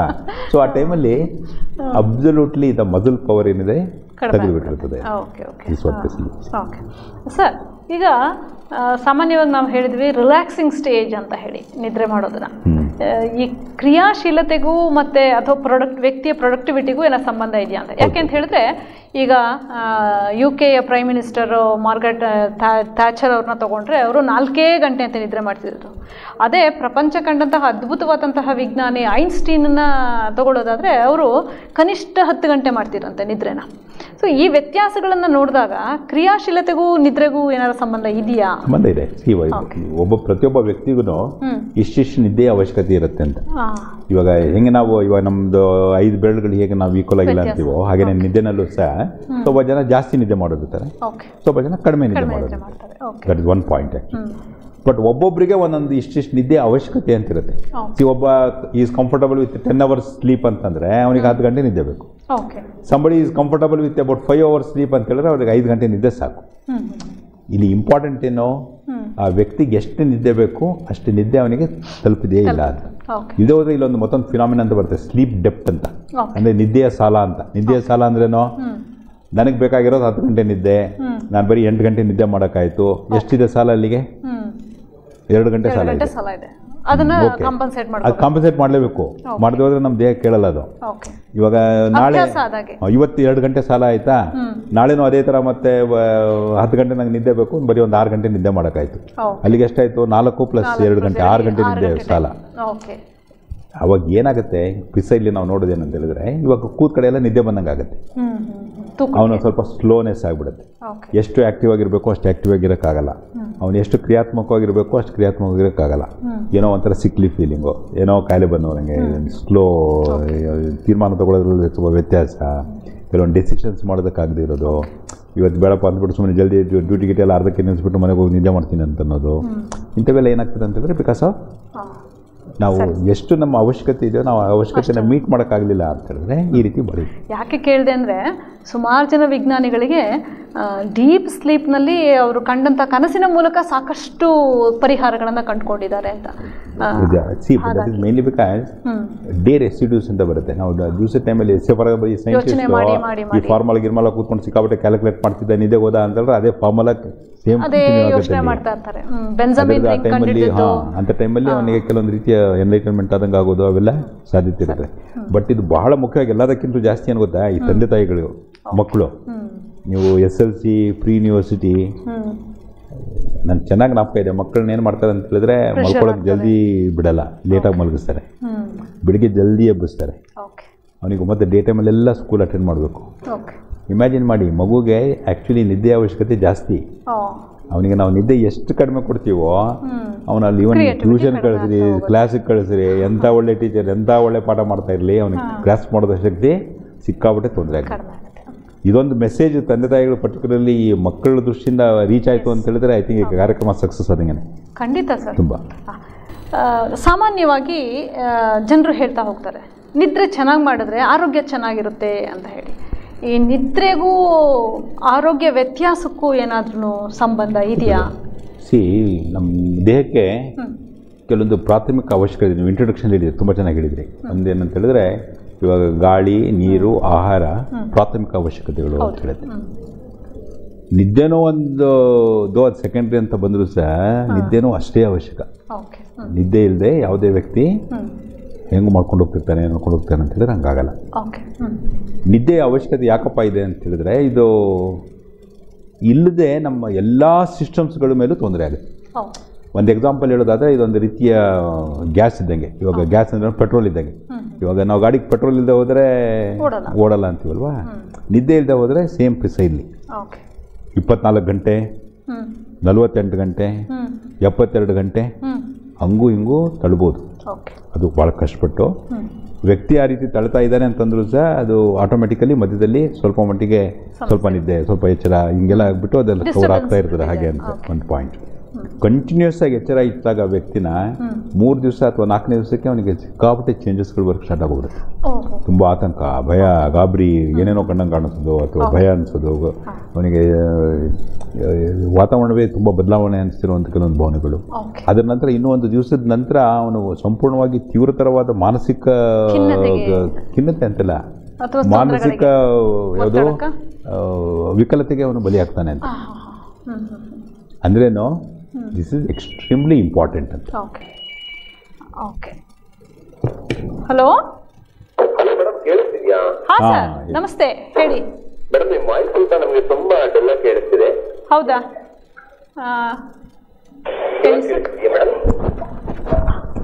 ಟಿವಿ ಸೌಂಡ್ ಕಡಿಮೆ ಮಾಡಿಬಿಡಿ. ಟಿವಿ ಸೌಂಡ್ ಕಡಿಮೆ ಮಾಡಿದ್ರೆ ನೀವು ಕೇಳಿಸೋದು ನಮ್ಗೆ ಕೇಳಿಸುತ್ತೆ. ಹಾಂ ಸರ್, ಹೇಳಿ. ತಮ್ಮ ಹೆಸರು? ಮೇಡಮ್, ನನ್ನ ಹೆಸರು ಮಿಥುನ್ ಅಂತ. ಎಲ್ಲಿಂದ ಮಾತಾಡ್ತಿದ್ದೀರಿ? ಮೇಡಮ್, ಮಂಡ್ಯದಿಂದನೇ ಕಾಲ್ ಮಾಡ್ತಾ ಇದ್ದೀವಿ. ಮಿಥುನ್, ಹೇಳಪ್ಪ, ಏನ್ ಸಮಸ್ಯೆ? ಮೇಡಮ್, ನನ್ನ ಡೌಟ್ ಏನಪ್ಪಾ ಅಂತಂದ್ರೆ ಇವಾಗ ನಿದ್ದೆಯಲ್ಲಿ ಮಾತನಾಡ್ತಾರೆ, ನಿದ್ದೆಯಲ್ಲಿ ನಡೀತಾರೆ, ನಿದ್ದೆಯಲ್ಲಿ ಈ ತರ ಎಲ್ಲ ಆಗುತ್ತೆ ಅಂತ ಕೆಲವರು ನಮಗೆ ಅನುಭವ ಆಗಿರುತ್ತೆ. ನನಗೂ ಸುಮಾರು ಜನ ಹೇಳ್ತಾರೆ, ನಿನ್ ನಿದ್ದೆ ತುಂಬಾ ಮಾತಾಡ್ತೀಯಾ, ನಿದ್ದೆ ತುಂಬಾ ನಡೀತೀಯಾ, ಮತ್ತೆ ಜಾಸ್ತಿ ನಿದ್ದೆ ಮಾಡ್ತೀಯಾ, ಬಸ್ಸಲ್ಲಿ ಹೋಗ್ಬೇಕಾದ್ರೆ ನಿದ್ದೆ ಮಾಡ್ತಿರ್ತೀಯಾ, ಸುತ್ತಲೆಲ್ಲ ನಿದ್ದೆ ಮಾಡ್ತಿರ್ತೀಯಲ್ಲ. ಸೊ ಇದು ನಿಜವಾಗ್ಲೂ ನಂಬೋದಾಗಿರುತ್ತಾ? ಓಕೆ, ಕೊನೆಯದು ಸ್ಪಷ್ಟ ಆಗ್ಲಿಲ್ಲ. ಅದೇ ಮೇಡಮ್, ಇವಾಗ ನನ್ ಮಲಗಿದಾಗ ತುಂಬಾ ಮಾತಾಡ್ತೀನಿ, ಕನ್ವರ್ಸ್ತೀನಿ, ನಿದ್ದೆ ನಡೀತೀನಿ ಅಂತ ಒಂದ್ ಪ್ರಶ್ನೆ ಅದು ಕೇಳ್ತಾರೆ. ಮತ್ತೆ ಜಾಸ್ತಿ ನಿದ್ದೆ, ಫಾರ್ ಎಕ್ಸಾಂಪಲ್ ಪುಸ್ತಕ ನಿದ್ದೆ, ಬಸ್ಸಲ್ಲಿ ಹೋಗ್ಬೇಕಾದ್ರೆ ನಿದ್ದೆ, ಕ್ಲಾಸ್ ಅಲ್ಲಿ ಇದ್ರೆ ನಿದ್ದೆ, ಇದರಿಂದ ತೊಂದರೆ ಆಗುತ್ತಾ? ಈ ಪ್ರಶ್ನೆ ನಂದು. ಯಾವಾಗ್ಲೂ ನಿದ್ರೆ ಮಾಡ್ತಾ ಇದ್ರು ತೊಂದರೆ ಆಗತ್ತಾ? ಮತ್ತೆ ಓಡಾಡ್ತಾ ನಿದ್ರೆನಲ್ಲಿ ವಾಕ್ ಮಾಡುವಂತದ್ದು ಇದನ್ನೆಲ್ಲ ತೊಂದರೆ ಆಗುತ್ತೆ? ಇವೆರಡು ವಿಚಾರಗಳು ಸಂಪೂರ್ಣವಾಗಿ ಬೇರೆ ಬೇರೆ ಆಗ್ಬಿಡತ್ತೆ. ಒಂದು, ಯಾವಾಗಲೂ ನಿದ್ದೆ ಮಾಡೋದಂದ್ರೆ ಯಾವಾಗಲೂ ನಿದ್ದೆ ಇವಾಗ ಹೆಂಗೆ ನಾವು ನಿದ್ದೆ ಕಡಿಮೆ ಆದರೆ ತೊಂದರೆ ಅಂತೀವೋ, ನಿದ್ದೆ ಸಿಕ್ಕಾಬಿಟ್ಟು ಜಾಸ್ತಿ ಮಾಡೋದ್ರಿಂದ ಅನುಕೂಲ ಇಲ್ಲ. ನಮಗೆ ಕೆಲವೊಂದು ಅವಶ್ಯಕತೆಗಳಿರುತ್ತೆ. ಹಾಂ ಸರ್, ಬೆಳಿಗ್ಗೆ ಒಂದು ರಿಸರ್ಚ್ ಸ್ಟಡೀಸ್ ನೋಡ್ತಾ ಇದ್ದೆ. ಅದರಲ್ಲಿ 15 ಗಂಟೆಗಿಂತ ಹೆಚ್ಚಿಗೆ ನಿದ್ದೆ ಮಾಡೋಕ್ಕೆ ನಮ್ಮ ಬಾಡಿ ಸಿಸ್ಟಮೇ ಬಿಡಲ್ಲ ಅಂತ ಹೇಳಿ. ನಾವು ಜಾಸ್ತಿ ನಿದ್ದೆ ಮಾಡ್ತೀವಿ ಅಂತ ಹೇಳಿದ್ರು ಅದರಿಂದ ಮನಸ್ಸು ಸಮಾಧಾನ ಅನ್ನಿಸ್ಬೇಕು, ಮನಸ್ಸು ಹಳಾರ ಅನ್ನಿಸ್ಬೇಕು. ಆ ದೃಷ್ಟಿಯಿಂದ ಇಷ್ಟು ನಿದ್ದೆ ಮಾಡಬೇಕು, ಹೀಗಿರಬೇಕು ಅಂತ ಕೆಲವೊಂದು ಅವಶ್ಯಕತೆ. ಸಾಮಾನ್ಯ ಆರೋಗ್ಯವಂತ ಮನುಷ್ಯ ಅಂದ್ರೆ 6 ರಿಂದ 8 ಗಂಟೆ ಮಿಡ್ ಏಜ್ ಅಲ್ಲಿ ಅಂತ ಹೇಳ್ತೀವಲ್ವಾ, ಅದು ಸಣ್ಣ ವಯಸ್ಸಲ್ಲಿ. ಫಾರ್ ಎಕ್ಸಾಂಪಲ್ ಜಾಸ್ತಿ ವಯಸ್ಸಾಗಿರುತ್ತೆ ಅಂತ ಅನ್ಕೊಳ್ಳಿ, 60, 70, 80 ಅವರಿಗೆ ನಿದ್ದೆ ಅವಶ್ಯಕತೆ ತುಂಬಾ ಕಡಿಮೆ ಆಗ್ತಾ ಹೋಗ್ಬಿಟ್ಟಿರ್ತದೆ. ಇವನ್ ಒಂದು 4 ಗಂಟೆ ಕೇಸ್ಗಳಲ್ಲಿ ತುಂಬಾ ಜಾಸ್ತಿ ನಿದ್ರೆ ಮಾಡಿರೋರು ನೋಡ್ತಾ ಇದ್ದೇನೆ ಹೊರತು ಕಡಿಮೆ ನಿದ್ರೆ ಮಾಡ್ತಾ ಇರೋರು ನೋಡ್ತಾ ಇಲ್ಲ ವಯಸ್ಸಾದವರು. ಯಾವ ರೀತಿ ಎಂಗೇಜ್ ಎಲ್ಲರಲ್ಲೂ ಒಂದು ಅದು ಸೇಮ್ ರೂಲ್ ಅಪ್ಲೈ ಆಗುತ್ತೆ ಅಂತ ಪ್ರಶ್ನೆಗಳು ಬರಲ್ಲ. 1 ಪಾಯಿಂಟ್. 2 ನಿದ್ದೆಯ ಅವಶ್ಯಕತೆ ಇವಾಗ ನಮ್ಗೆ ಜಾಸ್ತಿ ವಯಸ್ಸಾಗ್ತಾ ಕಡಿಮೆ ಆಗ್ತಾ ಹೋಗಿರುತ್ತೆ ಅಂತ ಒಂದು. ಇವಾಗ ಮ್ಯಾಕ್ಸಿಮಮ್ ನಿದ್ದೆ ಅವಶ್ಯಕತೆ ಸಣ್ಣ ಮಕ್ಕಳಿರುತ್ತೆ. ಅದರ ನಂತರ ಬೆಳೀತಾ ಬೇಸಿಕಲಿ ಸ್ವಲ್ಪ ಕಡಿಮೆ ಆಗ್ತಾ ಹೋಗುತ್ತೆ ಅಂತ 1 ಪಾಯಿಂಟ್. 2ನೇದು ಇವಾಗ ರೆಮ್ ಸ್ಲೀಪ್ ಅಂತ ನಾವೇನದು ಕ್ವಾಲಿಟಿ ನಾವು ಅದು ಕ್ವಾಂಟಿಟಿನೂ ಬರ್ತಾ ಕಡಿಮೆ ಆಗ್ತಾ ಹೋಗುವಂಥ ಚಾನ್ಸಸ್ ಇರುತ್ತೆ. ಈ NREM ಸ್ಟೇಜಲ್ಲಿ 3 and 4 ಅಂತ ಏನು ಮಾತಾಡಿದ್ವಿ ನಾವು, ಅದರದ್ದು ಕ್ವಾಲಿಟಿ ಸ್ವಲ್ಪ ಜಾಸ್ತಿ ಆಗ್ತಾ ಹೋಗ್ಬೋದು. ಯಾಕಂದರೆ ದಟ್ ಇಸ್ ಆ್ಯಕ್ಚುಲಿ ನೆಸೆಸಿಟಿನೂ ಸಹ. ಯಾವ ವ್ಯಕ್ತಿಗೆ ಎಷ್ಟು ನಿದ್ದೆ ಬೇಕು ಅನ್ನೋದು ಒಂದು ಫಿಕ್ಸ್ ಆಗಿರುತ್ತೆ. ಅದ್ರ ಮೇಲೆ ಒಂದು 10% to 20% ಡಿಫ್ರೆನ್ಸಲ್ಲಿ ಏನು ಮಹಾ ತೊಂದರೆಗಳಾಗಲ್ಲ. ಇವಾಗ ಯಾರೊಬ್ರು ಹೇಳಿದಾಗ ಇವಾಗ 15 ಗಂಟೆ ಇವಾಗ ತುಂಬ ಹೊತ್ತು ನೀವು ಯಾವಾಗಲೂ ನಿದ್ದೆ ಮಾಡ್ಕೊಂಡಿದ್ದಾರೆ, ಯಾವಾಗಲೂ ನಿದ್ದೆ ಮಾಡೋ ಅವಶ್ಯಕತೆ ಎಷ್ಟು ಸಹ ಎಷ್ಟೊತ್ತಂಗೆ ನಿದ್ದೆ ಮಾಡೋಕ್ಕಾಗಲ್ಲ ಒಂದು. ಆವಾಗ ನಮ್ಮ ಬಾಡಿನೂ ಅದಕ್ಕೂ ರಿಯಾಕ್ಟ್ ಮಾಡುತ್ತೆ. ಫಾರ್ ಎಕ್ಸಾಂಪಲ್ ಎಷ್ಟು ಜನರಿಗೆ ತಲೆನೋವು ಬಂದಂಗೆ ಆಗ್ಬೋದು, ಅನ್ಕಂಫರ್ಟಬಲ್ ಫೀಲಿಂಗ್ಸ್ ಅನ್ನಿಸ್ಬೋದು. ಇವೆಲ್ಲ ಹೆಚ್ಚು ನಿದ್ರೆ ಮಾಡಿದ್ರೆ ರಾತ್ರಿ ನಿದ್ದೆ ಮಾಡೋದು ಅಥವಾ ನಿದ್ದೆನಲ್ಲಿ ಮಾತಾಡೋದು ಅಂತ ನಾವೇನು ಮಾತಾಡ್ತಾ ಇದ್ವಿ, ನಿದ್ದೆನಲ್ಲಿ ವಾಕ್ ಮಾಡೋದು ಅಂತೆಲ್ಲ ಅಂತ. ಸೊ ಇದು ಒಂದು ನಿದ್ದೆಗೆ ಸಂಬಂಧಪಟ್ಟ ಕಾಯಿಲೆಗಳಲ್ಲಿ ಇದು ಬರ್ತದೆ. ಸ್ವಲ್ಪ ಮಟ್ಟಿಗೆ ಎಲ್ಲೋ ಒಂದೊಂದು ಟೈಮು ಈ ಥರ ಡಿಸ್ಟರ್ಬ್ ಆಯಿತು, ಹೇಳ್ತಾ ಇದ್ದಾನೆ, ರೆಸ್ಟ್ಲೆಸ್ ಇದ್ದಾನೆ ಅಂತಂತಂದರೆ ಅದರಿಂದ ಏನು ತೊಂದರೆ ಆಗಲ್ಲ.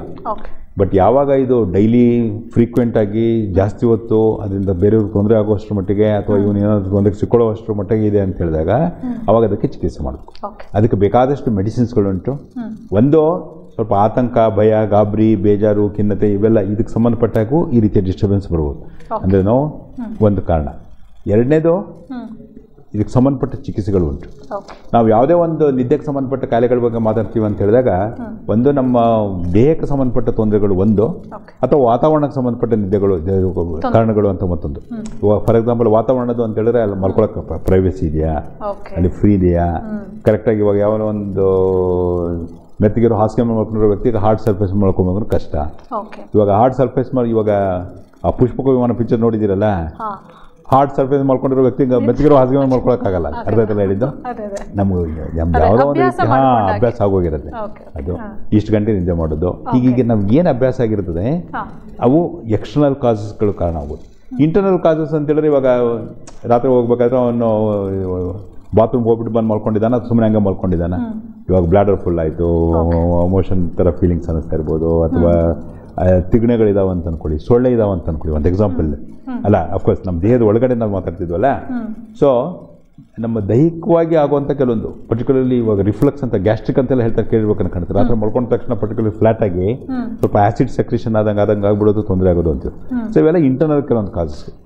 ಸೊ ಇಂಟರ್ನಲ್ ಅಥವಾ ಎಕ್ಸ್ಟರ್ನಲ್ ಕಾಸಸ್ ಕಾಂಟ್ರಿಬ್ಯೂಷನ್ ಮಾಡ್ತಿರ್ಬೋದು. ಸೊ ಅದನ್ನೇನು ಅಂತ ನೋಡ್ಬೇಕು. ಸರ್, ಈಗ ಸಾಮಾನ್ಯವಾಗಿ ಹೇಳ್ತಾರೆ ಮಧ್ಯಾಹ್ನದೊತ್ತು ಒಂದು ಸಣ್ಣ ನಿದ್ದೆ ಮಾಡಿದ್ರೆ ನಮಗೆ ಅವಧಾನ ಚೆನ್ನಾಗಿ ಆಗುತ್ತೆ, ಕಾನ್ಸಂಟ್ರೇಷನ್ನು ಅಂತ ಹೇಳ್ತಾರೆ. ಯಾಕೆಂದರೆ ನಾನು ಓದಿದ್ದೇನೆ ಕೆಲವು ಪುಸ್ತಕಗಳಲ್ಲಿ, ಗಾಂಧೀಜಿಯಂತಹ ಪುಣ್ಯ ಪುರುಷರು 5 ನಿಮಿಷ ಅಂತ ಹೇಳಿ ಸಮಯ ಸೆಟ್ ಮಾಡ್ಕೊಂಡು ಮಲ್ಕೊಂಡ್ರೆ 5 ನಿಮಿಷ ಮಾತ್ರ ನಿದ್ರೆ ಮಾಡ್ತಾ ಇದ್ರಂತೆ. ಆದರೆ ಈಗ ಲಘು ನಿದ್ದೆ ಅಂದರೆ, ಲೈಟ್ ಸ್ಲೀಪ್ ಅಂದರೆ ಎಷ್ಟು ಡ್ಯೂರೇಷನ್ ಇರಬೇಕು? ಯಾಕೆಂದರೆ ಕೆಲವ್ರು ಹೇಳೋದನ್ನ ಕೇಳಿದ್ದೀನಿ, ಮಧ್ಯಾಹ್ನ ನಿದ್ರೆ ಮಾಡಿಬಿಟ್ರೆ ರಾತ್ರಿ ಹೊತ್ತು ನಿದ್ರೆ ಮಾಡೋಕ್ಕೆ ಆಗೋದಿಲ್ಲ ಅಂತ ಹೆದರ್ತಾರೆ. ಎಷ್ಟಿರಬೇಕು ಸರ್? ಫಾರ್ ಎಕ್ಸಾಂಪಲ್ ಇವಾಗ ನಮ್ಮ ಪರಿಸ್ಥಿತಿನ ಲೆಕ್ಕ ಹಾಕಿ ನೋಡಿದ್ರೆ, ಇವಾಗ ಮಧ್ಯಾಹ್ನ ಊಟ ಮಾಡಿದ ಮೇಲೆ ನಮಗೊಂದು 15 ನಿಮಿಷದಿಂದ 20 ನಿಮಿಷ 30 ನಿಮಿಷ ರಿಲ್ಯಾಕ್ಸ್ ದಟ್ ಅರ್ಧ ಗಂಟೆ ನಿದ್ದೆ ಮಾಡಿಬಿಟ್ರೆ ನಾವು ಭಾಳ ಎಫಿಷಿಯೆಂಟಾಗಿ ಮಧ್ಯಾಹ್ನ, ಸಾಯಂಕಾಲ, ರಾತ್ರಿ ತನಕ ವರ್ಕ್ ಮಾಡೋದಕ್ಕೆ ಈಸಿ ಆಗುತ್ತೆ. ನೀವು ಅದೇ ಊಟ ಎಲ್ಲ ಮಾಡಿರ್ತೀರಿ, ನಿದ್ದೆ ಬಂದಂಗೆ ಆಗ್ತಾ ಇರುತ್ತೆ, ನಿದ್ದೆ ಮಾಡೋದಕ್ಕೆ ಅವಕಾಶ ಆಗಲ್ಲ. ನೀವು ನೋಡಿ ಆಮೇಲೆ ಅದು ಆ್ಯಕ್ಚುಲಿ ಇದು ಹೋಲ್ ಡೇ ವೇಸ್ಟ್ ಆದಂಗೆ ಆಗ್ಬಿಡ್ಬೋದು. ಸೊ ಈ ಲಘು ನಿದ್ದೆ ಅಂದರೆ ದಿಸ್ ಪವರ್ ನ್ಯಾಪ್ ಅಂತ ಆ್ಯಕ್ಚುಲಿ ಎಕ್ಸಿಕ್ಯೂಟಿವ್ ಸೊಲ್ಯೂಷನ್ ಮಾತಾಡೋದು. ಕೆಲವೊಂದು ನಿಮಿಷಗಳು ರಿಲ್ಯಾಕ್ಸ್ ಮಾಡೋದ್ರಿಂದ, ನಿದ್ದೆ ಮಾಡೋದ್ರಿಂದ ಅವರಿಗೆ ತುಂಬ ಅನುಕೂಲ ಆಗುತ್ತೆ ಅಂತ. ಅದು ಡೆಫಿನೆಟ್ ಪ್ರೂವ್ ಆಗಿರುವಂಥ ಮಾತೇನೆ. ಯಾರಿಗಾದರೂ ಆ ಥರ ನಿದ್ದೆ ಮಾಡಿದಾಗ ನಂತರ ನಿದ್ದೆ ಬರೋದಕ್ಕೆ ತೊಂದರೆ ಆಗ್ತಿದೆ ಅಂತ ಹೇಳಿದ್ರೆ ಅಂಥವ್ರು ನಿದ್ದೆ ಮಾಡಬಾರ್ದು ಅಂತ. C it all depends. ಯಾರ ವ್ಯಕ್ತಿಗತದಿಂದ ತೊಂದರೆ ಆಗ್ತಾ ಇದೆಯೋ ಅದನ್ನು ಫಾಲೋ ಮಾಡಬೇಕಾದ ಅವಶ್ಯಕತೆ ಬರಲ್ಲ.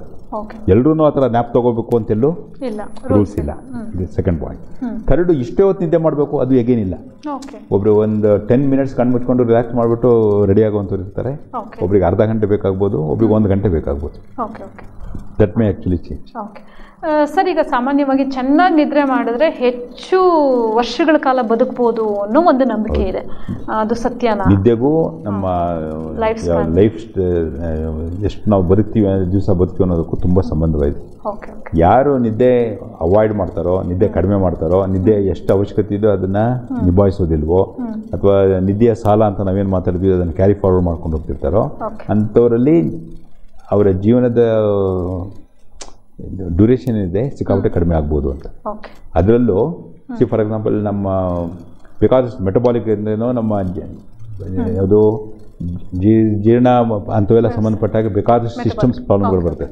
ನೀವು ಡಯಾಬಿಟಿಸ್ ಅಂತ ಮಾತಾಡಿ, ಹೈಪರ್ ಟೆನ್ಷನ್ ಅಂತ ಮಾತಾಡಿ, ಹಾರ್ಟ್ ಅಟ್ಯಾಕ್ ಅಂತ ಮಾತಾಡಿ, ಅಥವಾ ಫಿಟ್ಸ್ ಅಂತ ಸಂಬಂಧಪಟ್ಟ ಕೆಲವೊಂದು ಕಾಯಿಲೆಗಳ ಬಗ್ಗೆ ಮಾತಾಡ್ಬೋದು. ಇಂಥವೆಲ್ಲ ಕಾಯಿಲೆಗಳು ನಿದ್ದೆಗೂ ನೇರವಾದ ಸಂಬಂಧ ಇದೆ. ಇವಾಗ ಪರ್ಟಿಕ್ಯುಲರ್ಲಿ ಒಂದು ಎಕ್ಸಾಂಪಲ್ ಫಿಟ್ಸ್ ಅಂತಂದರೆ, ಇವಾಗ ಆ ವ್ಯಕ್ತಿ ಜಾಗರಣೆ ಮಾಡಿಬಿಟ್ರೆ ಫಿಟ್ಸ್ ಬರುವಂಥ ಚಾನ್ಸಸ್ಸು ಡಬಲ್ ಆಗಿಬಿಡುತ್ತೆ. ಎಸ್, ಅದಕ್ಕೆ ರೆಗ್ಯುಲರ್ ಆಗಿ ಎಷ್ಟು ನಿದ್ದೆ ಇದೆ ಅಷ್ಟು ನಿದ್ದೆ ತಗೊಳ್ಳೋದು ತುಂಬ ಇಂಪಾರ್ಟೆಂಟ್ ಅಂತ. ಒಂದು ಎಕ್ಸಾಂಪಲ್ ಹೇಳ್ತಾರೆ, ಡಯಾಬಿಟಿಸ್ ಸರಿಯಾಗಿ ಕಂಟ್ರೋಲ್ ಬರಲ್ಲ, ಬಿ ಪಿ ಸಿಕ್ಕಾಪಟ್ಟೆ ಏರ್ಪೇರ್ ಆಗೋದು, ಹಾರ್ಟ್ ಬೀಟಿಂಗ್ಸಲ್ಲಿ ತುಂಬ ವ್ಯತ್ಯಾಸ ಆಗುವಂಥದ್ದು, ಹಾರ್ಟ್ ಅಟ್ಯಾಕ್ ಆಗುವಂಥ ಚಾನ್ಸಸ್ಗಳು, ಇಂಥವೆಲ್ಲ ತುಂಬ ಜಾಸ್ತಿ ರಿಸ್ಕ್ಗಳು ಈ ಥರ ಅಬ್ನಾರ್ಮಲ್ ಇದರಲ್ಲಿ ಅಂತ.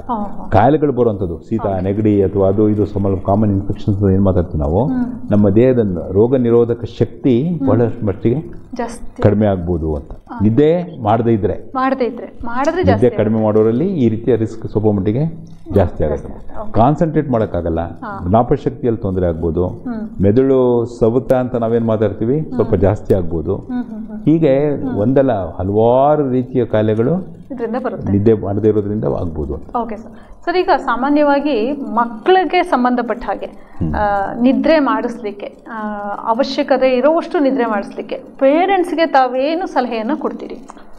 ಏನು ಸಲಹೆ ಇಲ್ಲ, ಮಕ್ಕಳು ನಿದ್ದೆ ಮಾಡ್ತೀವಿ ಅಂತ ಹೇಳಿದ್ರೆ ನಿದ್ದೆ ಮಾಡಕ್ಕೆ ಬಿಡ್ಬೇಕಷ್ಟೇ. ಓಕೆ, ಅದ್ರ ಬಗ್ಗೆ ಅಷ್ಟೊಂದು, ಬಟ್ ಅವ್ರಿಗೆ ಒಂದು ಸಿಸ್ಟಮ್ನ ಕಲಿಸ್ಬೇಕಾಗತ್ತೆ. ನಿದ್ದೆ ಮಾಡೋದೊಂದು ಬಿಟ್ಟು ಇನ್ನೇನು ಮಾಡಲ್ಲ ಅಂತ ಹೇಳಿ ಪೇರೆಂಟ್ಸ್ ಹೇಳ್ತಾರೆ, ಏನು ಹೇಳ್ತೀರಿ? ಅದು ಓಕೆ, ತುಂಬ ಸರಿ, ತುಂಬ ಜನ ಬಂದು ಹೇಳೋದುಂಟು, ಬಟ್ ಅವರು ಅಂತಿರೋದಕ್ಕೂ ಅಲ್ಲಿರೋದಕ್ಕೂ ತುಂಬ ವ್ಯತ್ಯಾಸ ಇರುತ್ತೆ. ಅವ್ರ ಲೆಕ್ಕ ಹೆಂಗೆ ಅಂತ ಹೇಳಿದ್ರೆ, ಇವಾಗ ಫಾರ್ ಎಕ್ಸಾಂಪಲ್ ಅವನು ಪರೀಕ್ಷೆ ಬರೀಬೇಕು ಅಂತ, ಇವನ್ ಪ್ರೈಮರಿ ಸ್ಕೂಲ್ ಮಿಡ್ಲ್ ಸ್ಕೂಲ್ಗೆ ಅವನು IAS ಆಫೀಸರ್ ಆಗಬೇಕು ಅಂತ ಪ್ಲಾನ್ ಮಾಡೋಕ್ಕೆ ಸ್ಟಾರ್ಟ್ ಮಾಡ್ತಾರೆ.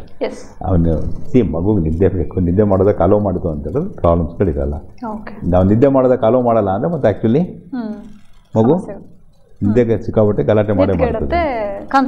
ನಾನೊಂದು ಇವಾಗ ನಿಮ್ಮ ಮಕ್ಕಳು ಅಂತ ಹೇಳಿದ್ರಲ್ಲ, ನಮ್ಮ ಸಂಬಂಧಿಕರ ಒಂದು ಮಗು ಜ್ಞಾನ ತಪ್ಪು ಬೀಳೋದು ಆ ಥರ ಎಲ್ಲ ಅಂತಬಿಟ್ಟು ಕರ್ಕೊಂಡ್ಬಂದಿದ್ದು. ಅವಳ ಬಗ್ಗೆ ನಂಗೆ ಚೆನ್ನಾಗಿ ಜ್ಞಾಪಕ ಇದೆ. ತಾಯಿ ಕರೆಕ್ಟಾಗಿ 5 ಗಂಟೆಗೆ ಅಲಾರಾಮ್ ಇಡ್ತಾರೆ, 5 ಗಂಟೆಯಿಂದ 6 ಗಂಟೆ ಅವಳು ಪಾಠ ಮಾಡ್ತಾರೆ. ಆಮೇಲೆ ಅವಳು ತಿಂಡಿ ಮಾಡೋದಕ್ಕೆ ಹೋಗ್ತಾಳೆ, ಅಷ್ಟೊಳಗಡೆ ಗಂಡ ಎದ್ದಿರ್ತಾನೆ, ಇವನು ಕೂತ್ಕೊಂಡ್ಬಿಟ್ಟು 1 ಗಂಟೆ ಪಾಠ ಮಾಡ್ತಾನೆ. 6 ರಿಂದ 7, 7 ಗಂಟೆಗೆ ಮತ್ತೆ ಇವನು ರೆಡಿ ಆಗಿ ಸ್ಟಾರ್ಟ್ ಆಗಬೇಕಲ್ವಾ, ಅದಕ್ಕೆ ಪಕ್ಕದ ರೋಡಲ್ಲಿ ಟ್ಯೂಷನ್ ಕಳಿಸ್ತಾರೆ 7 ರಿಂದ 8. ಆ ಮಗು 8ವರೆಗೆ ಸ್ಕೂಲ್ಗೆ ಹೋಗ್ಬೇಕು, ಅಂದರೆ ಆಲ್ಮೋಸ್ಟ್ 9 ಗಂಟೆ ಅದು ಸ್ಕೂಲ್ ಹೋಗ್ಬೇಕಾಗಿರೋದು. ಅದು ಬಂದುಬಿಟ್ಟು ರೆಡಿ ಆಗೋದಕ್ಕೆ ಒಂದು ಸ್ವಲ್ಪ ನಿಮಿಷ ಟೈಮ್. ಸ್ಕೂಲ್ಗೆ ಹೋಗಿ ಬರ್ತಾಳಲ್ವಾ, 4 ಗಂಟೆಗೆ ಅಲ್ಲಿ ಸ್ಕೂಲ್ ಬಿಟ್ಟರೆ 4:15 ಮನೆ ರೀಚ್ ಆಗಬೇಕು. 5 ಗಂಟೆ, 5 ರಿಂದ 6 ಇವಳು ಪಾಠ ಮಾಡ್ತಾನೆ, ಅಷ್ಟೊಳಗೆ ಗಂಡ ಬಂದಿರ್ತಾನೆ, ಅವ್ನು ಪಾಠ ಮಾಡ್ತಾನೆ 1 ಗಂಟೆ. ಆಮೇಲೆ 7 ಗಂಟೆ ಆದಮೇಲೆ ಅಲ್ಲಿ ಟ್ಯೂಷನ್ ಕಳಿಸ್ಕೊಡ್ತಾರೆ. ಟ್ಯೂಷನ್ ಕಳಿಸ್ಕೊಂಡ್ಬಿಟ್ಟು ಎಲ್ರಿ ಇದು ಟಿವಿ ನೋಡೋಕ್ಕಂತ ಅವಳಿಗೆ ಅರ್ಧ ಗಂಟೆ ಟೈಮ್ ಕೊಟ್ಟಿದ್ದಾರೆ. ಅಲ್ರಿ ಎಲ್ಲೂ ಆಟ ಆಡೋಕ್ಕೆ ಟೈಮೇ ಕೊಟ್ಟಿಲ್ವಲ್ಲ ಇವಳಿಗೆ ಅಂತಂದರೆ ಅವಳು ತಾಯಿ ಹೇಳಿದಂಗೆ ಚೆನ್ನಾಗಿ ಹಾಕೋದೆ, ಸಾರ್ ಅವಳು ತುಂಬ ಬೆರ್ಕಿದ್ದಾಳೆ, ಸ್ಕೂಲಿಗೆ ಬರ್ತಾಳೆಲ್ಲ ದಾರಿನಲ್ಲೇ ಆಟ ಆಡ್ಕೊಂಡ್ಬಂದ್ಬಿಡ್ತಾಳೆ ಅವಳು ಅಂತ ಅನ್ನೋದು ಹೇಳಿದ್ದ. ಇಲ್ಲಿ ತಾಯಿಗೆ ಏನಂದರೆ ಅವಳು ಕೂತ್ಕೋಬೇಕು, ಓದಬೇಕು. ಸರ್ ಒಂದು ಕರೆ ಇಲ್ಲ, ಮತ್ತೇನು ಪ್ರಾಬ್ಲಮ್ ಆಯಿತು. ಸೊ ಅವ್ರು ಏನು ಹೇಳ್ತಿದ್ದಾರೆ ಅನ್ನೋದಕ್ಕೂ ಅಲ್ಲಿರೋ ಪರಿಸ್ಥಿತಿಗೂ ಅಥವಾ ನಾವು ನಿಧಾನವಾಗಿ ಕೇಳಿದ್ರೇ ಗೊತ್ತಾಗೋದು.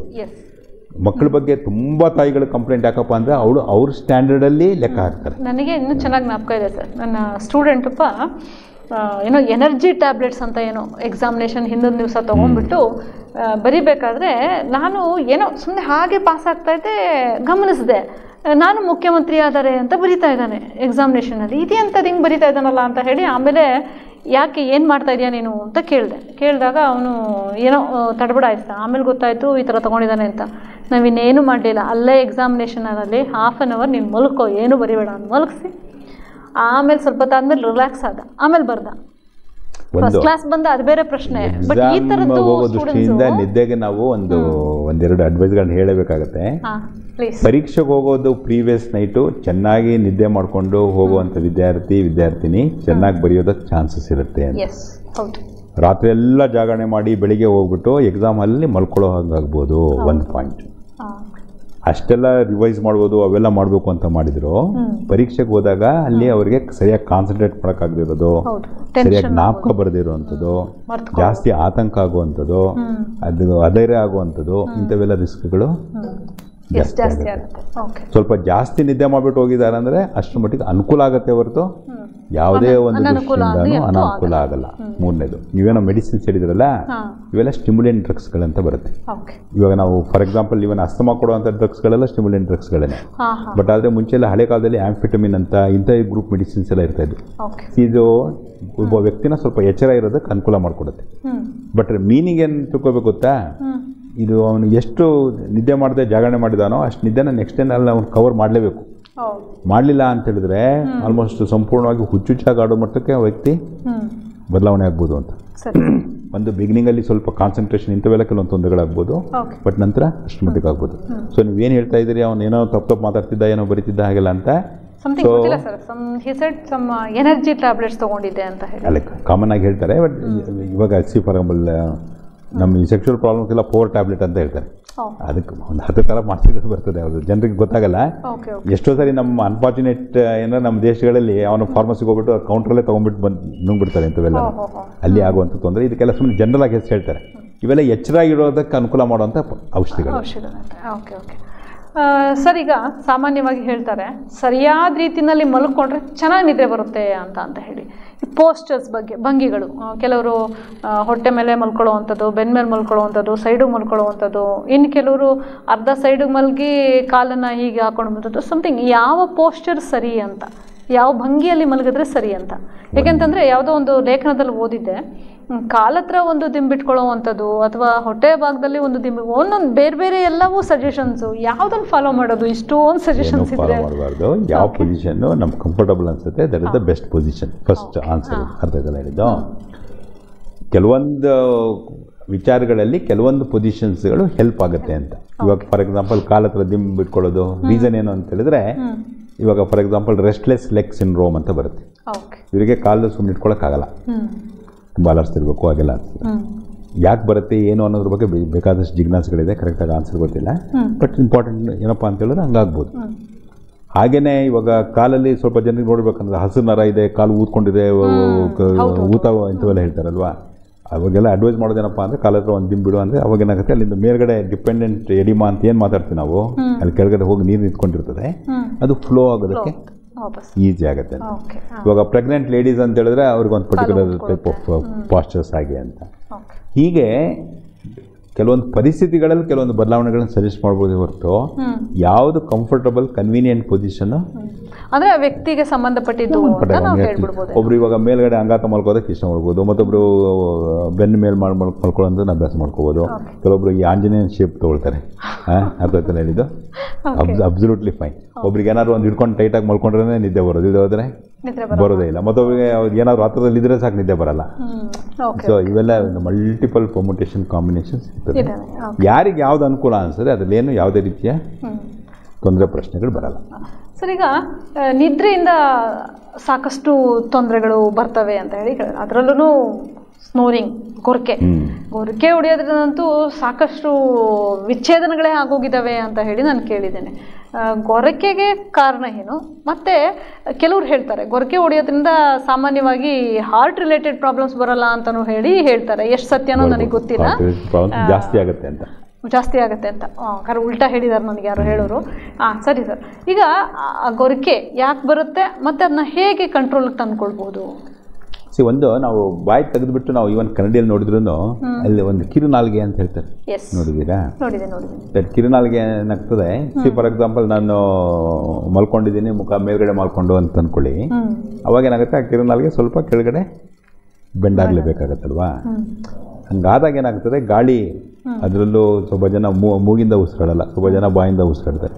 ಅದು ಮೂಮೆಂಟ್ಸು ಅವೆಲ್ಲ ಆದಾಗ ಏನಾಗ್ತದೆ, ಅದು ಏನು ಅಲ್ಲಾಡುತ್ತೆ, ಅದಕ್ಕೆ ಬೇಕಾದಷ್ಟು ಅದೇ ರೀತಿಯ ಗೊರಕೆಯ ಸೌಂಡ್ ಬರ್ತದೆ ಅಂತ ಒಂದು ಪಾಯಿಂಟ್. ಎರಡನೇದು ಅಲ್ಲೇನೋ ಒಂದು ಅಬ್ಸ್ಟ್ರಕ್ಷನ್ ಇದೆ ಅಂತ, ಅದಾಗ್ಬೋದು. ಅಥವಾ ಇನ್ಯಾವುದೋ ಒಂದು ಪರ್ಟಿಕ್ಯುಲರ್ ಪಾಯಿಂಟಲ್ಲಿ ಅಲ್ಲಿ ಕೆಲವೊಂದು ಅಬ್ಸ್ಟ್ರಕ್ಷನ್ಸ್ಗಳಿದೆ ಅಂತ. ENT ಡಾಕ್ಟರ್ಸ್ಗಳೆಲ್ಲ ಇದ್ರ ಬಗ್ಗೆ ಸಂಪೂರ್ಣವಾಗಿ ಪರೀಕ್ಷೆ ಮಾಡಿಬಿಟ್ಟು ಏನಾದರೂ ಕಾರಣ ಇದೆ ಅಂತ ಹೇಳೋದಕ್ಕೆ ಬರ್ತದೆ. ಇಂಪಾರ್ಟೆಂಟ್ ಅಂದ್ರೇನೋ, ಈ ಗೊರಕೆ ಹೊಡೆಯೋದು ಅಂದರೆ ಅದು ಆ ರೀತಿಯ ಈ ಕಿರುನಾಲ್ಗೆ ಅಲ್ಲಾಡುತ್ತೆ ಅಂತ ಹೇಳ್ತೀವಲ್ವಾ, ಅದಕ್ಕೆ ಸಂಬಂಧಪಟ್ಟದಾಗ್ಬೋದು. ತುಂಬ ಸಾರಿ ನಮ್ಮ ಉಸಿರಾಡೋಕ್ಕೆ ಸಂಬಂಧಪಟ್ಟ ತೊಂದರೆಗಳಿಗೆ ಇದು ಲಕ್ಷಣ ಆಗ್ಬೋದು. ಸ್ಲೀಪ್ ಏಪ್ನಿಯಾ ಅಂತ ಬರುತ್ತೆ. ಸ್ಲೀಪ್ ಏಪ್ನಿಯಾ ಅಂದರೆ ಈ ಗೊರಕೆ ಹೊಡಿರೋ ನೋಡಿ, ಗೊರಕೆ ಹೊಡಿತಾನೆ ಕೊನೆಗೆ ಒಂದು ಸ್ವಲ್ಪ ಹೊತ್ತು ಏನು ಸೌಂಡೇ ಇರಲ್ಲ. ಆಮೇಲೆ ಅದರ ನಂತರ ಅಂದ್ರೇನು ಆ ಟೈಮಲ್ಲಿ ಅಲ್ಲಿ ಆಕ್ಸಿಜನ್ ಸಪ್ಲೈ ನಡೀತಾ ಇರಲ್ಲ. ಇದೇ ಕಾರಣದಿಂದ ಈ ಗೊರಕೆ ಹೊಡೆಯೋರಲ್ಲಿ ಏನಾಗ್ತದೆ ಅಂತ ಹೇಳಿದ್ರೆ ತೂಕ ಜಾಸ್ತಿ ಆಗ್ತಾ ಹೋಗುತ್ತೆ. ಇವಾಗ ತುಂಬ ಜನ ತುಂಬ ದಪ್ಪ ಇದ್ದಾನೆ ಅಂತ ಹೇಳಿದ್ರೆ ನಿಮ್ಗೆ ಗೊರಕೆ ತೊಂದರೆ ಇದೆ ಅಂತ ಹೇಳ್ತಾರೆ, ತುಂಬ ಜನ ಕೇಳ್ಬೋದು ಅನ್ನೋ ಕಾಣುತ್ತೆ. ಇಲ್ಲೇನಾಗುತ್ತೆ ಅಂತ ಹೇಳಿದ್ರೆ ಯಾವಾಗ ಉಸಿರಾಟ ಫ್ರೀಯಾಗಿ ಆಗ್ತಾ ಇಲ್ಲ, ಅಲ್ಲಿ ಆಕ್ಸಿಜನ್ ಸಪ್ಲೈ ಕರೆಕ್ಟ್ ಆಗ್ತಿಲ್ಲ ಅಂತ. ಆಕ್ಸಿಜನ್ ಸಪ್ಲೈ ಕರೆಕ್ಟ್ ಆಗ್ತಿಲ್ಲ ಅಂದರೆ ಕಾರ್ಬನ್ ಡೈಆಕ್ಸೈಡ್ ಉತ್ಪತ್ತಿ ಜಾಸ್ತಿ ಆಗ್ತದೆ. ಈ ಕಾರ್ಬನ್ ಡೈಆಕ್ಸೈಡ್ ಏನಾಗ್ತದೆ ಅಂತ ಹೇಳಿದ್ರೆ ನಮ್ಮ ಹಸಿವಿನ ಅಮೌಂಟ್ನ ಟ್ರಿಗರ್ ಮಾಡುತ್ತೆ. ಅದೇ ಕಾರಣದಿಂದ ಸ್ವಲ್ಪ ದಪ್ಪ ಇರೋದು, ಕತ್ತೆಲ್ಲ ಸ್ವಲ್ಪ ಊದ್ಕೊಂಡಂಗೆ ಕಾಣಿಸೋದು, ಇವೆಲ್ಲ ಹೇಳ್ತೀವಲ್ವಾ, ಈ ಸ್ಲೀಪ್ ಎಪ್ನಿಯಾ ಸಿಂಡ್ರೋಮ್ ಅಂತ. ಸೊ ಇದನ್ನು ಕರೆಕ್ಟ್ ಮಾಡೋದೇನಿದೆ ಎಕ್ಸ್ಟ್ರೀಮ್ಲಿ ಇಂಪಾರ್ಟೆಂಟ್. ಒಂದು ಗೊರಕೆ ಅವನಿಗೆ ತೊಂದರೆ, ಅವ್ರ ಸುತ್ತಮುತ್ತ ಇರೋರಿಗೆ ತೊಂದರೆ, ಪ್ಲಸ್ ಅದನ್ನು ನೆಗ್ಲೆಕ್ಟ್ ಮಾಡೋದ್ರಿಂದ ಕೆಲವೊಂದು ರೀತಿಯ ತೊಂದರೆಗಳಾಗ್ಬೋದು. ಸೊ ಅದಕ್ಕೆ ಸಂಬಂಧಪಟ್ಟ ಚಿಕಿತ್ಸೆನ ಡಾಕ್ಟ್ರಿಗೆ ತೋರಿಸಿ ಎಷ್ಟು ಸಾಧ್ಯವೋ ಎಷ್ಟು ಫಾಸ್ಟಾಗಿ ಆಗುತ್ತೋ ಅದನ್ನು ಸರಿ ಮಾಡ್ಕೊಳ್ಳೋದ್ರಿಂದ ತುಂಬ ಇಂಪಾರ್ಟೆಂಟ್. ಅದು ಹೆಂಗೆ ಕಂಡುಹಿಡ್ಬೋದು ಅಂದರೆ ಅದನ್ನು ಆ್ಯಕ್ಚುಲಿ ಕ್ಲಿನಿಕಲಿ ಒಂದು ಸರಿ ನೋಡಿಬಿಟ್ಟು ಹೇಳ್ಬೋದು. ಇನ್ನೊಂದು ಮಾತು ಏನು ಅಂದರೆ ಅದಕ್ಕೆಲ್ಲ ಸಂಬಂಧಪಟ್ಟ ಪರೀಕ್ಷೆಗಳಿದೆ. ಅವನ ಆಕ್ಸಿಜನ್ ಅವು ಇವೆಲ್ಲ ಯಾವ ಲೆವೆಲಲ್ಲಿದೆ, ಹೇಗಿದೆ, ಇವೆಲ್ಲ ಸ್ಪೆಕ್ಟ್ರೋಸ್ಕೋಪಿ ಅಂತೆಲ್ಲ ಬರ್ತದೆ. ಸೊ ಇಂಥವೆಲ್ಲನೂ ಅಸೆಸ್ ಮಾಡಿಬಿಟ್ಟು ಡಾಕ್ಟರ್ ಅದನ್ನು ಹೇಳೋದಕ್ಕೆ ಬರುತ್ತೆ. ಸೊ ಅದರಿಂದ ಅನುಕೂಲದ ಪ್ರಶ್ನೆಗಳು ಬರಲ್ಲ, ತುಂಬ ಮಟ್ಟಿಗೆ ಅನಾನುಕೂಲಗಳೇ ಜಾಸ್ತಿ. ಸರ್, ಈಗ ಸಾಮಾನ್ಯವಾಗಿ ನಿದ್ರೆನಲ್ಲಿ ನಡೆಯುವಂಥದ್ದು ಅಥವಾ ಮಾತನಾಡುವಂಥದ್ದು ಅಂತ ಹೇಳಿದ್ರೆ ಅದು ಅದಾಗದೇ ಹೊರಟೋಗ್ಬಿಡುತ್ತಾ ಅಥವಾ ಅದಕ್ಕೆ ಏನಾದ್ರು ಟ್ರೀಟ್ಮೆಂಟ್ ತಗೋಬೇಕಾ? ತುಂಬ ಜನರಿಗೆ ಅದಾಗ ಹೊರಟು ಹೋಗ್ಬೋದು. ಎಷ್ಟೋ ಜನರಿಗೆ ಏನಾಗ್ತದೆ, ಯಾವುದೋ ಒಂದು ಆತಂಕದ ಪರಿಸ್ಥಿತಿ ಅಂಥ ಟೈಮಲ್ಲಿ ಅಷ್ಟೇ ಬರ್ಬೋದು. ಎಲ್ಲೋ ಒಂದು ಬೇರೆ ಹೊಸ ಜಾಗಗಳು ಮಾಡ್ಕೊಂಡಾಗ ಅಷ್ಟೇ ಆಗ್ಬೋದು. ಅಥವಾ ಒಬ್ಬರಿಗೆ ವಾರದಲ್ಲಿ ಒಂದ್ಸರಿ 2 ಸರಿ ಆಗ್ಬೋದು, ಒಬ್ಬನಿಗೆ ದಿವಸ ಆಗ್ಬೋದು, ದಿವಸ ರಾತ್ರಿ ಪೂರ್ತಿ ಬಹಳಷ್ಟು ಸರಿ ಈ ಥರ ಎಪಿಸೋಡ್ಸ್ ಆಗ್ತಾ ಇರ್ಬೋದು. ಸೊ ಇದು ವ್ಯಕ್ತಿಯಿಂದ ವ್ಯಕ್ತಿಗೆ ಬದಲಾವಣೆ ಆಗುತ್ತೆ. ಯಾವಾಗ ಜಾಸ್ತಿ ಅದರಿಂದ ತೊಂದರೆ ಅನಿಸ್ತದೆ ಅವಾಗ ಅದಕ್ಕೆ ಅದ್ರ ಬಗ್ಗೆ ಟ್ರೀಟ್ಮೆಂಟ್ ಮಾಡ್ತಾರೆ. TV phone ಇರ್ಬೋದಾ? ಸರಿ, ಇಲ್ಲ, ಕಟ್ಟಾಯ್ತು, ಕರೆ ಬಂದಾಯ್ತು. ಕ್ಲೋಸ್ ಮಾಡೋಕ್ಕಿಂತ ಮುಂಚೆ ನಮ್ದೊಂದು ಸ್ಟಡಿ ಬಗ್ಗೆ ನೀವೇನೋ ಘೋಷಣೆ ಮಾಡಬೇಕು ಅಂತ ಹೇಳಿದ್ರೆ ಸ್ಟಡಿ ಬಗ್ಗೆ ದಯವಿಟ್ಟು ಹೇಳ್ಬಿಡಿ ಸರ್, ಯಾಕಂದ್ರೆ ಕೊನೆಗೆ ಬರ್ತಾ ಇದ್ದೀವಿ ನಾವು. ನಾವೊಂದು ನಿದ್ದೆ ಯಾರಿಗೆ ಬರ್ತಾ ಇಲ್ಲ ಅಂದರೆ ಬೇರೆ ಯಾವುದು ಕಾರಣಗಳಿರಲ್ಲ, ನಿದ್ದೆದಷ್ಟೇ ತೊಂದರೆ ಇರ್ತದಲ್ವಾ, ಅವ್ರಿಗೆ ಸಂಬಂಧಪಟ್ಟಾಗ ಒಂದು ರಿಸರ್ಚ್ ಸ್ಟಡಿ ಅಂತ ಮಾಡ್ತಾ ಇದೆ. ಒಂದು ಪೈಲಟ್ ಸ್ಟಡಿ ಅಂತ ಒಂದು 25 ಜನರಿಗೆ ಇದರಲ್ಲಿ ಯೂಸ್ ಮಾಡ್ತಿರುವಂಥ ನಮ್ಮ ಹಾಸ್ಪಿಟಲಲ್ಲೇ ಕ್ಯಾಮೋಮಿಲ್ ಅಂತ, ಟ್ರಿಪ್ಟೋಫ್ಯಾನ್, ಮೆಲಾಟೋನಿನ್, ವ್ಯಾಲೇರಿಯನ್, ಆಮೇಲೆ ಪ್ಯಾಷನ್ ಫ್ಲವರ್ ಎಕ್ಸ್ಟ್ರಾಕ್ಟ್ ಅಂತ ಇದು. ಇವಾಗ ಫಾರ್ ಎಕ್ಸಾಂಪಲ್ ಈ ಆಯುರ್ವೇದಿಕ್ ಪ್ರಾಡಕ್ಟ್ಸ್ಗಳಂತ ನಾವು ಮಾತಾಡ್ತೀವಿ, ಆಲ್ಮೋಸ್ಟ್ ಆ ಟೈಪು. ಇಷ್ಟು ಔಷಧಿ ಇಷ್ಟು ಪ್ರಮಾಣದಲ್ಲಿ ಅದರಿಂದ ನಿದ್ದೆ ಎಷ್ಟು ಜಲ್ದಿ ಹತ್ಬೋದು, ನಿದ್ದೆ ತೊಂದರೆ ಇಲ್ಲದೆ ಮಲ್ಕೊಳ್ಳೋಕೆ ಸಾಧ್ಯವಾಗುತ್ತಾ, ಬೆಳಿಗ್ಗೆ ಎಷ್ಟು ಫ್ರೆಶ್ ಆಗಿರೋಕ್ಕಾಗತ್ತೆ, ಇದನ್ನೆಲ್ಲ ಅಸೆಸ್ ಮಾಡೋ ದೃಷ್ಟಿಯಿಂದ ಒಂದು ಸಣ್ಣದೊಂದು ಸ್ಟಡಿ ನಡೀತಾ ಇದೆ. ಸೊ ಯಾರಾದರೂ ಇಷ್ಟ ಇದೆ ಅಂತ ಹೇಳಿದ್ರೆ ಅವ್ರಿಗೇನು ಚಾರ್ಜಸ್ ಏನೂ ಇರಲ್ಲ. ಅದಕ್ಕೆ ಸಂಬಂಧಪಟ್ಟ ಔಷಧಿನ ಕೊಟ್ಟು ನಾವು ಅಂದರೆ ಅದು ಅವ್ರಿಗೆ ಒಪ್ಪಿಗೆ ಕೊಡಬೇಕಾಗತ್ತೆ. ಒಂದು ಇಷ್ಟ ಇದೆ ಅನ್ನೋದಾದರೆ ನಮ್ಮ ನರ್ಸ್ಕೊಂಡು ಬರೋದಾದರೆ ಅದನ್ನ ಸ್ಟಡಿನಲ್ಲಿ ಇನ್ಕ್ಲೂಡ್ ಮಾಡ್ಬೋದು. ಇದರಲ್ಲೇನು ಚಾರ್ಜಸ್ ಇರಲ್ಲ ಅದಕ್ಕೆ. ಬಟ್ ಇನ್ನೂ ನಿದ್ದೆ ತೊಂದರೆ ಇರೋರಿಗೆ ಮಾತ್ರ ಇದನ್ನ ಕೊಡಬೇಕಾಗ್ತದೆ. ಇದಕ್ಕೆ ಸಂಬಂಧಪಟ್ಟಾಗ ಏನಂದ್ರೆ ಬೇಕಾದಷ್ಟು ನ್ಯೂಟ್ರಾಸ್ಯೂಟಿಕಲ್ ಸಬ್ಸ್ಟೆನ್ಸಸ್ ಅಂತಿದೆ ಮಾರ್ಕೆಟಲ್ಲಿ. ಇವಾಗ ಮೆಲೋಟೋನಿನ್ ಅಂತ ಇವಾಗೇನು ನಾವು ಇದ್ರ ಬಗ್ಗೆ ಮಾತಾಡ್ತಿದ್ದೀವಿ, ಮೆಲೋಟೋನಿನ್ ಅನ್ನೋದು ನಮ್ಮ ನಿದ್ದೆಯನ್ನು ಇಂಡ್ಯೂಸ್ ಮಾಡೋದಕ್ಕೆ ಬೇಕಾಗಿರುವಂಥ ಒಂದು ಸಬ್ಸ್ಟೆನ್ಸ್. ರಾತ್ರಿ ಹೊತ್ತು ಸುಪ್ರಾಕೈಸ್ಮ್ಯಾಟಿಕ್ ನ್ಯೂಕ್ಲಿಯಸ್ ಅಂತ, ಆಮೇಲೆ ಸಂಬಂಧಪಟ್ಟ ಕೆಲವೊಂದು ಈ ಗ್ಲ್ಯಾಂಡ್ ಏನು ಸೆಕ್ರಿಷನ್ ಬರ್ತದೆ ಅದು ನಮ್ಮ ನಿದ್ದೆಗೆ ಕಾರಣ ಆಗುತ್ತೆ ಅಂತ. ಟ್ರಿಪ್ಟೋಫ್ಯಾನ್ ಅಂತ ಹೇಳಿದ್ರೆ ಇವಾಗ ಸೆರೋಟೋನಿನ್ ಅಂತ ನಾವು ಮನಸ್ಸು ಸಮಾಧಾನ ಇರೋದಕ್ಕೆ ಏನು ಬೇಕು ಅಂತೀವಿ ನಾವು, ಅದಕ್ಕೆ ಸಂಬಂಧಪಟ್ಟಿದ್ದು. ಇವಾಗ ಈ ಫ್ಲವರ್ ಎಕ್ಸ್ಟ್ರಾಕ್ಟು ಮತ್ತು ಇಂಥವೆಲ್ಲ ಏನಾಗ್ತದೆ, ಇವಾಗ ಕೆಲವೊಂದು ಸುಗಂಧ ದ್ರವ್ಯಗಳು ಅದರಿಂದ ನಿದ್ದೆ ಬರೋ ಆಗುವಂಥವು, ಕೆಲವೊಂದು ಎಚ್ಚರ ಆಗುವಂಥವು. ಸೊ ಈ ದೃಷ್ಟಿಯಿಂದ ಇರುವಂಥ ಒಂದು ಔಷಧಿ ಅದು ಹೇಗೆ ಕೆಲಸ ಮಾಡ್ತದೆ ಅಂತ ನೋಡೋದಕ್ಕೆ ಮಾಡ್ತಿರೋಂಥ ಒಂದು ಎಕ್ಸ್ಪೆರಿಮೆಂಟ್ ಅಂತ ಅನ್ಕೊಳ್ಳಿ, ಒಂದು ಪುಟ್ಟ ಪ್ರಯೋಗ. ಯಾರಾದರೂ ಇಷ್ಟ ಇದ್ರೆ ಬಂದು ಕಾಣೋದ್ರಲ್ಲಿ ಅದಕ್ಕೆ ಅವರಿಗೆ ಅದನ್ನು ಒಂದು ಪ್ರಯೋಗ ಮಾಡೋದಕ್ಕೆ. ವೀಕ್ಷಕರೇ ಕೇಳಿಸ್ಕೊಂಡ್ರಿ ಅಲ್ಲ, ನಮ್ಮ ಡಾಕ್ಟ್ರು ಮಂಡ್ಯದಲ್ಲೇ ಅವರ ನರ್ಸಿಂಗ್ ಹೋಮ್ನಲ್ಲಿ 100 ಫೀಟ್ ರೋಡ್ ಕೊನೆಯ ಇದರಲ್ಲಿ ಅವರ ನರ್ಸಿಂಗ್ ಹೋಮ್ ಇದೆ. ಅಲ್ಲಿ ಒಂದು ಪುಟ್ಟ ಪ್ರಯೋಗವನ್ನು ಮಾಡ್ತಾ ಇದ್ದಾರೆ ನಿದ್ರೆಗೆ ಸಂಬಂಧಪಟ್ಟಂತೆ. ತಾವು ಆಸಕ್ತಿ ಇದ್ದರೆ ಅದರಲ್ಲಿ ಪಾಲ್ಗೊಳ್ಬೋದು ಮತ್ತು ಅದರಿಂದ ಹೊಸ ಹೊಸ ಅಂಶಗಳು ಕೂಡ ಕಂಡುಕೊಳ್ಳಿಕ್ಕೆ ಅವರಿಗೆ ಸಹಾಯ ಆಗ್ತದೆ. ಹಾಗೆ ನಿಮಗೆ ನಿದ್ರಾಹೀನತೆಯ ಸಮಸ್ಯೆ ಇದ್ದರೆ ಅದಕ್ಕೊಂದು ಪರಿಹಾರವೂ ಕೂಡ ಸಿಗ್ತದೆ. ಮತ್ತೊಮ್ಮೆ ಹೇಳ್ತಾ ಇದ್ದೀನಿ, ಅದಕ್ಕೆ ಯಾವುದೇ ರೀತಿಯ ಹಣವನ್ನು ಅವರು ಕೇಳೋದಿಲ್ಲ. ಚಿಕಿತ್ಸೆಯೂ ಹೌದು, ಒಂದು ಪುಟ್ಟ ಪ್ರಯೋಗವೂ ಹೌದು. ಅದರ ಫಲಿತಾಂಶವನ್ನು ಇತರೆ ಜನರಿಗೆ ತಾವು ರವಾನೆ ಮಾಡಲಿಕ್ಕೆ ಸಹಾಯ ಆಗುತ್ತೆ ಅನ್ನುವಂಥದ್ದನ್ನು ಹೇಳ್ತೇನೆ.